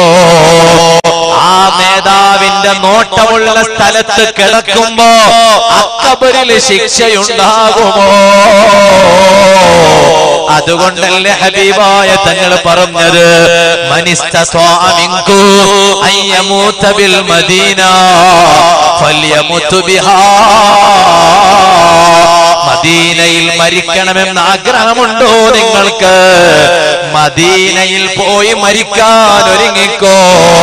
ഫഇന്നീ അശ്ഫഉ അവ്വലൻ ലിമൻ മാത ബിൽ മദീന. ഞാൻ ആദ്യമായി ശഫാഅത്ത് ചെയ്യുന്നത്, ഞാൻ ആദ്യമായി റെക്കമെൻഡ് ചെയ്യുന്നത് ആർക്കാണ്? മദീനയിൽ മരിക്കുന്നവരാരാണോ അവർക്കാണ് ഞാൻ ആദ്യമായി റെക്കമെൻഡ് ചെയ്യുന്നത്. അതുകൊണ്ടല്ലേ കൂട്ടുകാരെ, ഉമറുൽ ഫാറൂഖ് റളിയല്ലാഹു അൻഹു എപ്പോഴും അല്ലാഹുവിനോട് ദുആ ചെയ്തുകൊണ്ടിരുന്നില്ലേ, അല്ലാഹുമ്മ അജ്അൽ മൗതി ഫീ ബലദി നബിയിക യാ അല്ലാഹ്. പടച്ച റബ്ബേ, എന്റെ മരണം എവിടെയെങ്കിലും നീ ആക്കരുത്, എന്റെ അന്ത്യശ്വാസം, എന്റെ മരണം നിന്റെ ഹബീബിന്റെ നാടായ മദീനയിൽ വെച്ചാക്കണേ അല്ലാഹ്.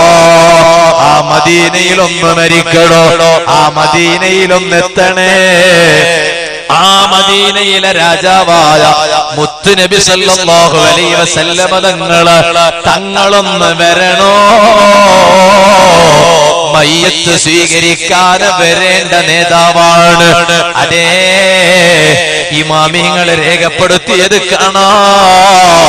സയ്യിദ് ഇബ്നു ഖാരിജ റളിയല്ലാഹു അൻഹു വഫാത്താകാൻ കിടക്കുകയാണ്. മദീനയുടെ തെരുവിൽ ഇങ്ങനെ നട്ടുച്ച സമയത്ത് നടന്നു പോകുന്നു, നിലത്തങ്ങ് വീണുപോയി. കൂട്ടുകാര് വന്ന് നോക്കുമ്പോ വഫാത്തായിരിക്കുകയാണ്. മയ്യത്തങ്ങ് കൊണ്ടുപോയി സയ്യിദ് ഇബ്നു ഖാരിജ തങ്ങളെ വീട്ടിലങ്ങ് കിടത്തി. ചിലവിടെ നടക്കുമ്പോ ഒരു ആവാസ് കേൾക്കുന്നു, ഒരു ശബ്ദം കേൾക്കുന്നു, അൻസിതു അൻസിതു. ഒരാളും കരയരുത്, ഒരാളും മിണ്ടരുത്, ഒരാളും ശബ്ദിക്കരുത്. ആരാണ് ഈ വാചകം പറഞ്ഞത്. എല്ലാവരും നോക്കി ആരാണ്, നീയാണോ? അല്ല. അപ്പൊ പിന്നെ നീയാണോ? അല്ല. മറ്റയാളാണോ? അല്ല. അയാളാണോ? അല്ല. ഇയാളാണോ? അല്ല. ഞാനാണോ? അല്ല. ഞാനുമല്ല. ആരുമല്ല. പിന്നെ ആരാണ് ഈ മിണ്ടാതിരിക്കാൻ പറഞ്ഞത്? മെല്ലെ മയ്യത്തിലേക്ക് നോക്കുമ്പോ ചെറുപ്പക്കാരാ, പാപ്പാ, ഉമ്മ, പെങ്ങന്മാരെ, സയ്യിദ് ഇബ്നു ഖാരിജ തങ്ങളെ മൂടിയിട്ട ആ തുണിയുണ്ടല്ലോ, അതിങ്ങനെ അനങ്ങുകയാ. ആ കുപ്പായം മെല്ലെ എടുത്തു നോക്കിയപ്പോൾ മഹാനവരുകളെ ചുണ്ട് ചലിക്കുകയാ. കിടക്കുന്ന മയ്യത്താണ് ബാപ്പാ. മഹാന്മാരെ മയ്യത്ത് അങ്ങനെയാണ്. സവാഉം മഹ്യാഉഹും വമമാതുഹും സാഅ മാ യഹ്കുമൂൻ. മഹാന്മാരെ ജീവിതവും മരണവും ഒരുപോലെയാണ്.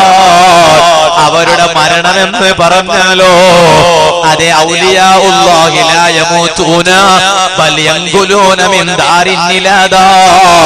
ഇമാം റാസിഖ് തങ്ങളുടെ തഫ്സീറുൽ കബീറിൽ പറഞ്ഞില്ലേ, ഔലിയാക്കളെ മരണമെന്ന് പറഞ്ഞാൽ ഒരു വീട്ടിൽ നിന്ന് മറ്റൊരു വീട്ടിലേക്ക് താമസം മാറി എന്നേയുള്ളൂ. സയ്യിദ് ഇബ്നു ഖാരിജ തങ്ങളെ ചുണ്ടിങ്ങനെ ചലിക്കുന്നത് കാണുമ്പോ അടുത്ത് നിൽക്കുന്ന കൂട്ടുകാര് വന്നിട്ട് അതേ ചെവിയങ്ങ് വെച്ചുകൊടുത്തു കേട്ടു. സയ്യിദ് ഇബ്നു ഖാരിജ തങ്ങൾ ആരെയാണ് വിളിച്ചതെന്നറിയാമോ? ജമീനോ സമാൻ തുമാരേ ലിയേ മക്കീനോ മകാൻ തുമാരേ ലിയേ ചുനീനോ ചുനാ തുമാരേ ലിയേ हरे बने दो जहां तुम्हारे लिए. ഹബീബായ നബി സല്ലല്ലാഹു അലൈഹി വസല്ലം തങ്ങളെ വിളിച്ചിട്ട് സലാം പറയുകയാണ്. അസ്സലാമു അലൈക യാ റസൂലല്ലാഹ് സല്ലല്ലാഹു അലൈഹി വസല്ലം. ആ വിളിച്ചിട്ട് സലാം പറഞ്ഞപ്പോ പണ്ഡിതന്മാർ പറഞ്ഞു, മഹാനവരുകളെ മയ്യത്ത് സ്വീകരിക്കാൻ ലോക നേതാവ് അവിടെ എത്തിപ്പോയി കിട്ടൂ. തങ്ങളെ മുന്നില് കണ്ടപ്പോ സലാം പറഞ്ഞതാണ്. അതുകൊണ്ട് പ്രതീക്ഷയുള്ള നേതാവാണ് മുഹമ്മദുർ റസൂലുള്ളാഹി സല്ലല്ലാഹു അലൈഹി വസല്ലം.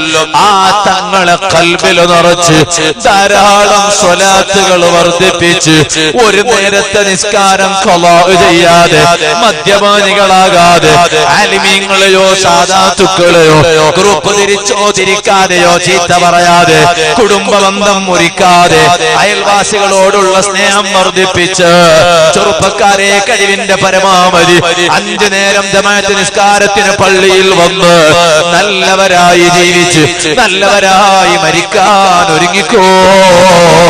ഈ ഒരു കാര്യം ഈ വൈകിയ വേളയിൽ ഞാൻ എല്ലാവരോടും ഓർമ്മപ്പെടുത്തി. പാവപ്പെട്ട ഞാൻ എന്റെ സ്വന്തം അമ്മാരത്തായ നഫ്സിനോട് ആദ്യമായും രണ്ടാമതായും നിങ്ങളോട് ഓർമ്മപ്പെടുത്തി ഞാൻ എന്റെ സംസാരം നിർത്തുകയാണ്. അർഹമുർ റഹീമീനായ അല്ലാഹ്, ഈ സദസ്സ് നീ ഞങ്ങളിൽ നിന്ന് ഖബൂൽ ചെയ്യണം റഹ്മാനെ, നീ സ്വീകരിക്കണം റഹ്മാനെ. നിന്റെ ഹബീബായ റഹ്മത്തുൽ ലിൽ ആലമീൻ മുഹമ്മദുർ റസൂലുള്ളാഹി സ്വല്ലല്ലാഹു അലൈഹി വസല്ലം തങ്ങളുടെ തിരുനോട്ടമുള്ള സദസ്സായി ഈ സദസ്സ് നീ ഖബൂൽ ചെയ്യണം റഹ്മാനെ. ഇൻഷാ അല്ലാഹ് ഒരുപാട് പേര് ദുആ കൊണ്ട് വസിയത്ത് ചെയ്തിട്ടുണ്ട്. നമ്മൾ ഇനി എപ്പോൾ ഉണ്ടാകും എന്ന് പറയാൻ പറ്റുമോ? അടുത്ത ഉറൂസ് എരുമാട് എല്ലാ വർഷവും ഉറൂസ് നടക്കുക, എല്ലാ വർഷവും. ചില സ്ഥലത്തൊക്കെ 5 വർഷം ഉറൂസ് നടക്കുക. 5 വർഷത്തിലൊരിക്കൽ ഉദയസ്തമാന ഉറൂസ് എന്നൊക്കെ പറയും. എരുമാടിനെ സംബന്ധിച്ചിടത്തോളം എല്ലാ വർഷവും അല്ലേ? എല്ലാ വർഷവും. പക്ഷെ പ്രൗഢി ഇങ്ങനെ കൂടിക്കൊണ്ടേ വരിക. പലയിടത്തും ആളുകൾ കുറയുമ്പോഴും എരുമാടിന്റെ പ്രൗഢി വർദ്ധിച്ചുകൊണ്ടിരിക്കുകയാണ്. പക്ഷെ അടുത്ത വർഷം ഉറൂസിന് ഈ പാവപ്പെട്ട ഞാൻ ഉണ്ടാകുമോ? എനിക്ക് ഉറപ്പില്ല. ഞങ്ങൾ ഉണ്ടാകുമോ? ഒരാൾക്കും ഉറപ്പില്ല. കഴിഞ്ഞ വർഷം ഈ സദസ്സിലുണ്ടായവർ ഇന്നെവിടെ പോയി? 6 അടി മണ്ണില. അതുകൊണ്ട് ഇൻഷാ അല്ലാഹ് നമുക്കൊരു ചെറിയ ദുആയാണെങ്കിലും വളരെ ആത്മാർത്ഥമായി ദുആ ചെയ്ത് നമുക്ക് ഇവിടുന്ന് പിരിയണം. ഈ എരുമാട്ടിയേക്കാണ് ഇന്ന് പ്രഭാഷണം. പഴയ കാലം പോലെയല്ല, പോസ്റ്റൊക്കെ ഉണ്ടാവുന്ന സമയങ്ങളല്ലേ. അപ്പൊ ഫേസ്ബുക്കിലും വാട്സപ്പിലും ഒക്കെ കാണും ഇന്ന് എരുമാടിലാണ് പ്രഭാഷണം എന്ന് പറയുമ്പോഴേക്ക് ദുആർക്കാൻ പറഞ്ഞ ഒരുപാട് മുഅ്മിനീങ്ങളുണ്ട്, ഒരുപാട് സഹോദരിമാരുണ്ട്. ഞാൻ ഇങ്ങോട്ട് വരുമ്പോഴുണ്ട് സുബ്ഹാന ജല ജലാലു എന്റെ ഉമ്മ അങ്ങനെ വല്ലാതെ എങ്ങോട്ട് പോകുമ്പോ പറയുന്നില്ല, ഞാൻ വന്നോട്ടെ എരുമാട്ടേക്ക്, എരുമാട് ഞാൻ വരട്ടെ സിയാറത്തിന് എന്ന് ഉമ്മ പറഞ്ഞു. ഞാൻ ഉമ്മാനോട് പറഞ്ഞു, വിഷമിക്കൊന്നും വേണ്ട, ഇപ്പൊന്നും പോണ്ട, നമുക്ക് ഇൻഷാ അല്ലാഹ് ഉറൂസ് എല്ലാം കഴിഞ്ഞിട്ട് ഒരു ദിവസം ആരും അറിയാതെ മെല്ലെ അങ്ങ് പോയി സിയാറത്ത് ചെയ്തിട്ട് വരാം. കാരണം ഞാൻ ഇങ്ങോട്ട് ഇന്ന് വന്നാല് നാളത്തെ അതും കഴിഞ്ഞിട്ട് അങ്ങോട്ട് പോവാ. അപ്പൊ ഉമ്മ എന്നാ പിന്നെ അതാണ് ഹൈറെങ്കിൽ അങ്ങനെ ഹൈറാവട്ടെ. ഉമ്മ സമ്മതിച്ചത് കൊണ്ടാണ് ഉമ്മാനെ കൂട്ടിട്ട് വന്നത്, അല്ലെങ്കിൽ ഉമ്മാനെ കൂട്ടി വരുമായിരുന്നു. അപ്പൊ ഞാൻ പറയാം, ഉമ്മമാരെ സമ്മതമില്ലാതെ നമുക്ക് വേറൊന്നുമില്ല. ചെറുപ്പക്കാരെ ഉമ്മാന്റെ സമ്മതമാണ് വലുത്, പാപ്പാന്റെ സമ്മതമാണ് വലുത്, പൊരുത്തമാണ് വലുത്. അവരെ പൊരുത്തം പ്രതീക്ഷിക്കണം. അപ്പൊ ഇൻഷാ അല്ലാഹ് എല്ലാവർക്കും വേണ്ടി ദുആ ചെയ്യണം. ദ്വാരക്കാൻ പറഞ്ഞ പലരും ഉണ്ട്. ഞാൻ ഇങ്ങോട്ട് വരുന്ന സമയത്ത് ഉസ്താദെ, ഗൾഫിൽ ഞങ്ങളെ ദർസിനെ വളരെയധികം സ്നേഹിക്കുന്ന ഒരാള് പ്രത്യേകം ഉമ്മാക്ക് ദുആ ചെയ്യണം. ഭാര്യ ഗർഭിണിയാണ്, ഇന്ന് ഹോസ്പിറ്റലിലേക്ക് കൂട്ടിക്കൊണ്ടുപോകുന്നു, ഒരു വിഷമുണ്ടാകരുത്, ദുആ ചെയ്യണം. ഇങ്ങനെ പലരും സ്വന്തം കുഞ്ഞിന് ക്യാൻസർ ആണെന്ന് പറഞ്ഞ് ദ്വാരക്കാൻ പറഞ്ഞവർ, എന്തെല്ലാം ഉദ്ദേശം വെച്ചിട്ട് ദ്വാരക്കാൻ പറഞ്ഞവരുണ്ടോ എല്ലാവർക്കും വേണ്ടി ദുആ ചെയ്യണം. ഈ നാട്ടുകാരായ പലരും എന്നെ ഇന്ന് വിളിച്ചിട്ടുണ്ട്. ഒരാളെ പേരും ഞാൻ പറയില്ല. അവരൊക്കെ ലൈവിൽ കണ്ടുകൊണ്ടിരിക്കുന്നു. എല്ലാവർക്കും വേണ്ടി ഇവിടുന്ന് ദുആ ചെയ്യുന്നു.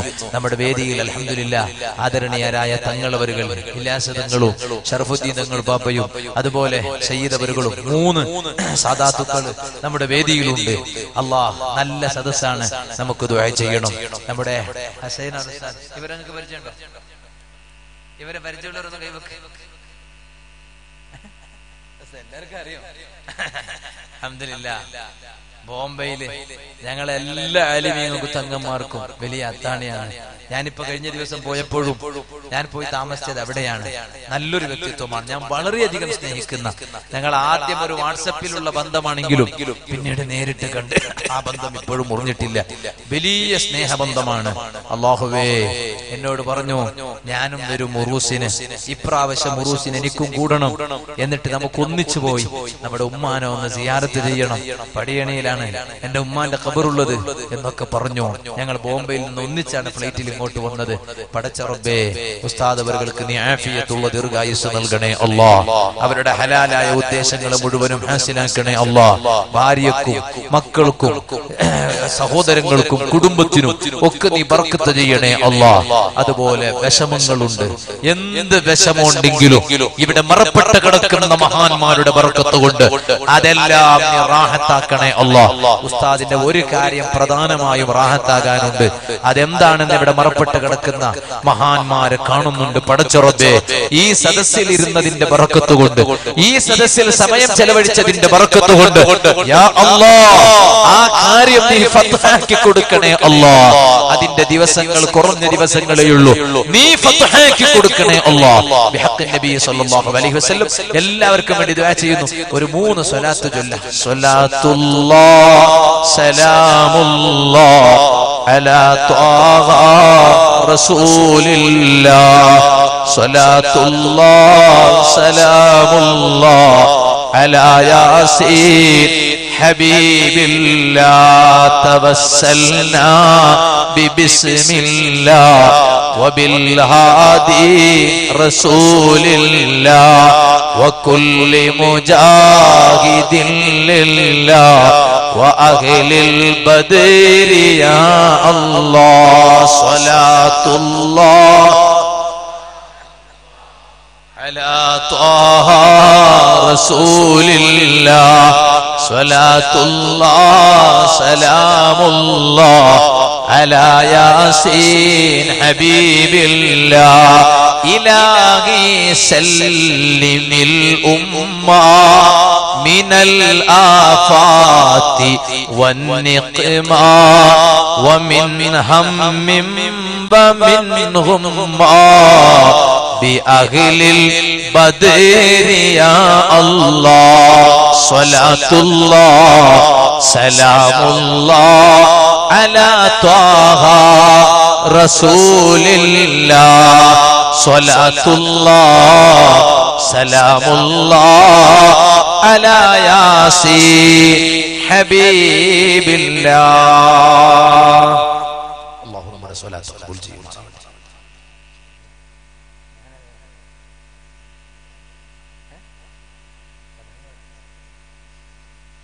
തങ്ങന്മാരെ സമ്മതമൊക്കെ കേട്ട് ഒരു ചെറിയ ദുആ നടത്താം. റജബ് മാസമാണ്, നമ്മൾ ദുആ അല്ലാഹു കബൂൽ ചെയ്യും, ഒരു സംശയമില്ല. നല്ല ഇഖ്ലാസോട് കൂടെ ആമീൻ പറയാം. ചെറിയ ദുആ എല്ലാം ഉൾക്കൊള്ളിച്ചിട്ട് അല്ലാഹു നമ്മുടെ സദസ്സ് ദുആക്ക് ഇജാബത്തുകൾ സദസ്സാക്കി തരട്ടെ. ആമീൻ. അൽഹംദുലില്ലാഹി റബ്ബിൽ ആലമീൻ ഹംദൻ യുവാഫി നിഅമഹു വയുകാഫി മസീദ. അല്ലാഹുമ്മ സ്വല്ലി അലാ സയ്യിദിനാ മുഹമ്മദിൻ വഅലാ ആലി സയ്യിദിനാ മുഹമ്മദ്.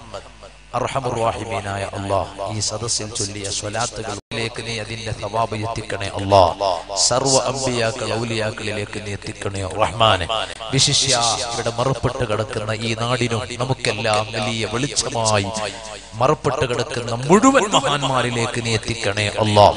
അല്ലാഹുവേ, അവരുടെയൊക്കെ ഹഖ് ജാഅ ബറക്കത്ത് കൊണ്ട് പാവങ്ങളായ നമ്മുടെ ജീവിതത്തിൽ വന്നുപോയ സകല തെറ്റുകുറ്റങ്ങളും ഞങ്ങളെ കയ്യിൽ ഒരു അമലുമില്ല റഹ്മാനെ. പെട്ടെന്ന് നീ ഞങ്ങളെ മരിപ്പിക്കല്ല അല്ലാഹ്. ഒരു പക്ഷേ പെട്ടെന്നുള്ള മരണമാണ് ഞങ്ങൾക്ക് നീ വിധിച്ച ഖളാഇയെങ്കിൽ ഈ സദസ്സിന്റെ ഹുർമത്ത് കൊണ്ട്, ഈ മുഅ്മിനീങ്ങൾ ആമീന്റെ ബർക്കത്ത് കൊണ്ട് നീ ഒക്കെ നൽകല്ലേ അല്ലാഹ്. അറ്റാക്ക് നൽകല്ലേ അല്ലാഹ്. ട്യൂമർ നൽകല്ലേ അല്ലാഹ്. ഷുഗർ നോർമലിൽ എത്തിക്കണേ അല്ലാഹ്. പ്രമേഹം നോർമലിൽ എത്തിക്കണേ അല്ലാഹ്. പടച്ച റബ്ബേ, ശരീരത്തിന്റെ ഏത് ഭാഗത്ത് എന്ത് വേദനയുണ്ടെങ്കിലും നീ മാറ്റി തരണേ അല്ലാഹ്. വയറുവേദന മാറ്റി തരണേ അല്ലാഹ്. ഞങ്ങൾ ഒരു അവയവത്തിനും ശരീരത്തിന്റെ ഒരു ഭാഗത്തിനും ക്യാൻസർ ആണെന്ന് നീ വിധിക്കല്ലേ അല്ലാഹ്. ഞങ്ങളെ ക്യാൻസർ രോഗിയാണെന്ന് വിധിക്കുന്ന ഒരവസ്ഥയിൽ എത്തിക്കല്ലേ അല്ലാഹ്. പടച്ച റബ്ബേ, വിഷമങ്ങളുണ്ട്, പ്രയാസങ്ങളുണ്ട്. നിന്റെ മഹാന്മാരെ ചാരത്ത് വെച്ച് നിന്നോട് കൈനീട്ടി ചോദിക്കുകയാണ് ഞങ്ങള്. സർവ്വ വിഷമങ്ങളിൽ നീ ഞങ്ങളെ സലാമത്താക്കി തരണേ അല്ലാഹ്. മക്കളില്ലാത്തവർക്ക് ഖൈറായ മക്കളെ നൽകണേ അല്ലാഹ്. വിവാഹ പ്രായമെത്തിയ സഹോദരിമാരുണ്ട്, അനുയോജ്യരായ ഇണകളെ നീ വിധിക്കണേ അല്ലാഹ്. വിവാഹം തീരുമാനിക്കപ്പെട്ടവരുണ്ട്, കല്യാണം റാഹത്താക്കി കൊടുക്കണേ അല്ലാഹ്. ഞങ്ങളെ മക്കളെ ഞങ്ങൾക്ക് ദുനിയാവിലും ഖബറിലും ആഖിറത്തിലും ഉപകരിക്കുന്ന മക്കളാക്കണേ അല്ലാഹ്. ഞങ്ങളെ മക്കളെ കൊണ്ട് നീ ഞങ്ങളെ ഫളീഹത്താക്കല്ലേ അല്ലാഹ്. ഞങ്ങളെ മക്കളെ കൊണ്ട് ഞങ്ങൾക്ക് നീ ഇസ്സത്തിന്റെ സിയാദത്ത് നൽകണേ അല്ലാഹ്. വർദ്ധനവ് നൽകണേ അല്ലാഹ്. ഞങ്ങളെ കൈപിടിച്ച് സ്വർഗ്ഗത്തിലേക്ക് ആനയിക്കുന്ന മക്കളാക്കണേ അല്ലാഹ്. ഞങ്ങളെ കുട്ടികളെ മന്ദബുദ്ധികളാക്കല്ലേ അല്ലാഹ്. നമ്മുടെ മക്കളെ പരീക്ഷകൾ വരികയാണ്, നല്ല വിജയം നൽകണേ അല്ലാഹ്. തോൽവി നൽകല്ലേ അല്ലാഹ്. പരാജിതരിൽ പെടുത്തല്ലേ അല്ലാഹ്. ദുആർക്കാൻ പറഞ്ഞ പലരുമുണ്ട്, നീ വിജയിപ്പിക്കണേ അല്ലാഹ്. അല്ലാഹുവേ, കല്യാണം കഴിഞ്ഞ് വർഷങ്ങളായി ഒരു കുഞ്ഞുകാല് കണ്ടില്ലെന്ന് സങ്കടം പറയുന്നവരുണ്ട്. ഈ മഹാന്മാരെ ബറക്കത്തോണ്ട് നീ മക്കളെ നൽകണേ അല്ലാഹ്. ഗർഭിണികളുണ്ട് റഹ്മാനെ. ഞങ്ങളെ വീടുകളിലും കുടുംബാംഗങ്ങളിലും വേണ്ടപ്പെട്ടവരിലും നാടുകളിലും ദുആ കൊണ്ട് വസിയത്ത് ചെയ്തവരുമായി ബന്ധപ്പെട്ടവരിൽ ഗർഭിണികളുണ്ട്, നീ സുഖപ്രസവം നൽകണം റഹ്മാനെ. കീറി മുറിച്ചു കുഞ്ഞിനെ പുറത്തെടുക്കുന്ന അവസ്ഥയാക്കല്ലേ അല്ലാഹ്. കുട്ടിക്കോ ഉമ്മാക്കോ ഒരു പ്രയാസവും നൽകല്ലേ അല്ലാഹ്. പടച്ച റബ്ബേ, വിഷമങ്ങളുണ്ട്, നീ ഞങ്ങളെ ഇസ്സത്തിലാക്കണേ അല്ലാഹ്. ദില്ലത്തിലാക്കല്ലേ അല്ലാഹ്. اللهم اعز الاسلام والمسلمين واذل الشرك والمشركين اللهم دمر اعداءنا واعداءك واعداء الدين اللهم لا تمكن الاعداء فينا ولا تسلطهم علينا بذنوبنا ربنا افتح بيننا وبين قومنا بالحق وانت خير الفاتحين اللهم വൈകാതെ അടുത്ത ഭാവിയിൽ മഖ്ബൂലും മബ്റൂറുമായ ഹജ്ജ് ഉംറ ചെയ്യാനുള്ള ഭാഗ്യം നൽകണേ അല്ലാഹ്. ഈ ഉറൂസ് പരിപാടിക്ക് വേണ്ടി അധ്വാനിച്ചവർ, ഓടി നടന്നവർ, സഹായിച്ചവർ, സഹകരിച്ചവർ, നേതൃത്വം നൽകുന്നവർ, ഇവിടുത്തെ മഹല്ല് കമ്മിറ്റി ഭാരവാഹികൾ, ഇവിടെ ദർസ് നടത്തുന്നവർ, പഠിക്കുന്നവർ, അതുപോലെ തന്നെ ഇവിടെ ഇമാമത്ത് നിൽക്കുന്നവർ, ഖുതുബ ഓതുന്നവർ, മദ്രസകളിൽ സേവനം ചെയ്യുന്നവർ, ഈ നാട്ടിലെ ആലിമീങ്ങൾ, സാദാത്തുക്കൾ, എല്ലാവർക്കും അവർക്കും നമുക്കും നിന്റെ പൊരുത്തത്തിലായി നല്ല ആരോഗ്യമുള്ള ദീർഘായുസ് നൽകണേ അല്ലാഹ്. വളണ്ടിയർമാര് പലരുമുണ്ട്, നീ അവരുടെ ഖിദ്മത്തുകളെ ഏറ്റെടുക്കണേ അല്ലാഹ്. മീസാൻ തട്ടിൽ നന്മക്ക് കനം വർദ്ധിക്കാൻ ആ ഖിദ്മത്തുകൾ സബബാക്കണേ അല്ലാഹ്. അല്ലാഹുവേ, ഞങ്ങളെ മയ്യത്ത് കാണുമ്പോ ഇതുപോലെ മരിക്കണമെന്ന് ആഗ്രഹിക്കുന്ന മയ്യത്താക്കണേ അല്ലാ. നാട്ടുകാര് മുഴുവനും അത് കണ്ട് അതുപോലെ മരിക്കണമെന്ന് ആഗ്രഹിക്കുന്ന മയ്യത്താക്കണേ അല്ലാ. ഞങ്ങളെ മയ്യത്ത് കണ്ടിട്ട് ഇങ്ങനൊരു മരണം ഞങ്ങൾക്ക് തരല്ലേ എന്ന് നാട്ടുകാര് ദുആ ചെയ്യുന്ന ഒരു മയ്യത്താക്കല്ലേ അല്ലാ. ഞങ്ങൾ ദുആ നീ ഖബൂലാക്കണേ അല്ലാ. ദീർഘായുസ്സ് തരണേ അല്ലാ, ആഫിയത്ത് തരണേ അല്ലാ. അവസാനം മരണം ഖൈറായ സമയത്ത് സുജൂദിൽ നീ ഞങ്ങളെ മരിപ്പിക്കണേ അല്ലാ. നല്ല സദസ്സിൽ നീ ഞങ്ങളെ മരിപ്പിക്കണേ അല്ലാ. ഒരാൾക്കും ഞങ്ങളെ മയ്യത്ത് നീ ഭാരമാക്കല്ലേ അല്ലാ. ഞങ്ങളെ ശരീരം ഒരാൾക്കും ഭാരമാക്കല്ലേ അല്ലാ. നീ ഞങ്ങളെ കിടത്തത്തിലായി നരകിപ്പിക്കല്ലേ അല്ലാ. ഞങ്ങളെ ഭാര്യമാർക്ക് പോലും ഭാരമായി തോന്നുന്ന ഒരവസ്ഥ വരുത്തല്ലേ അല്ലാ. പടച്ചുറപ്പെ ഒരുപാട് കാര്യങ്ങൾ ചെയ്യാനുണ്ട്, ഇബാദത്ത് ചെയ്യാനുണ്ട്, ഒരുപാട് നല്ലത് ഇനിയും കാണാനുണ്ട് റബ്ബേ. അതിനൊക്കെ നീ ഞങ്ങൾക്ക് നല്ല ആരോഗ്യമുള്ള ദീർഘായുസ്സ് തരണേ അല്ലാ. ഈ സദസ്സിലുള്ള ഒരാളെയും നീ പെട്ടെന്ന് നിന്നിലേക്ക് വിളിക്കല്ലേ അല്ലാ. ഈ ദുആ നീ ഖബൂൽ ചെയ്യണം റഹ്മാനെ, സ്വീകരിക്കണം റഹ്മാനെ.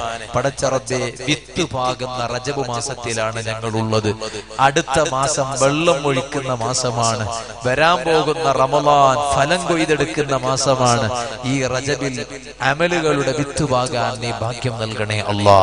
അടുത്ത ശഅബാനിൽ അമലുകളെ നനക്കാൻ നീ ഭാഗ്യം നൽകണേ അല്ലാ. റജബിലും ശഅബാനിലും വിത്തുപാകി ഉണ്ടാക്കിയെടുത്തതിന്റെ ഫലം റമളാനിൽ കൊയ്തെടുക്കാൻ പാവങ്ങളായ ഞങ്ങൾക്ക് ഭാഗ്യം തരണേ അല്ലാ. ഈ ദുആ നീ ഖബൂൽ ചെയ്യണേ അല്ലാ, സ്വീകരിക്കണേ അല്ലാ. ഉമ്മ പെങ്ങന്മാരെ നീ ഏറ്റെടുക്കണേ അല്ലാ. ഈ പരിപാടി ലൈവായി കണ്ടുകൊണ്ടിരിക്കുന്ന പ്രവാസികൾ പലരും ഈ നാട്ടുകാരും അല്ലാത്തവരും വിദേശ രാഷ്ട്രങ്ങളിലുണ്ട്. കുവൈത്തിലും ബഹ്റൈനിലും ഉൾപ്പെടെ പല സ്ഥലങ്ങളിലും കൊറോണയാണ്. നീ സലാമത്താക്കണേ അല്ലാ. ഞങ്ങളുടെ നാടുകളിലേക്ക് നീ അതിനെ വരുത്തല്ലേ അല്ലാ. ഏത് നാടിലെത്തിയിട്ടുണ്ടോ അവിടേക്ക് സലാമത്ത് നൽകണേ അല്ലാ. നീ രക്ഷപ്പെടുത്തണേ അല്ലാ. ഈ ദുആ നീ ഖബൂൽ ചെയ്യണം റഹ്മാനെ, സ്വീകരിക്കണം റഹ്മാനെ. ഞങ്ങളിൽ നിന്ന് മരണപ്പെട്ടു പോയ മുഴുവൻ ആളുകൾക്കും, ഈ എരുമാട്ടിലെ ഖബർസ്ഥാനിലും പരിസരങ്ങളിലും കിടക്കുന്ന മുഴുവൻ ഖബറാളികൾക്കും നീ ഈ സദസ്സിന്റെ പ്രകാശം ഇപ്പോൾ തന്നെ എത്തിച്ചു കൊടുക്കണേ അല്ലാ. വല്ല അദാബിലും അവരുണ്ടെങ്കിൽ ഈ സമയത്ത് തന്നെ നീ സലാമത്താക്കണേ അല്ലാ.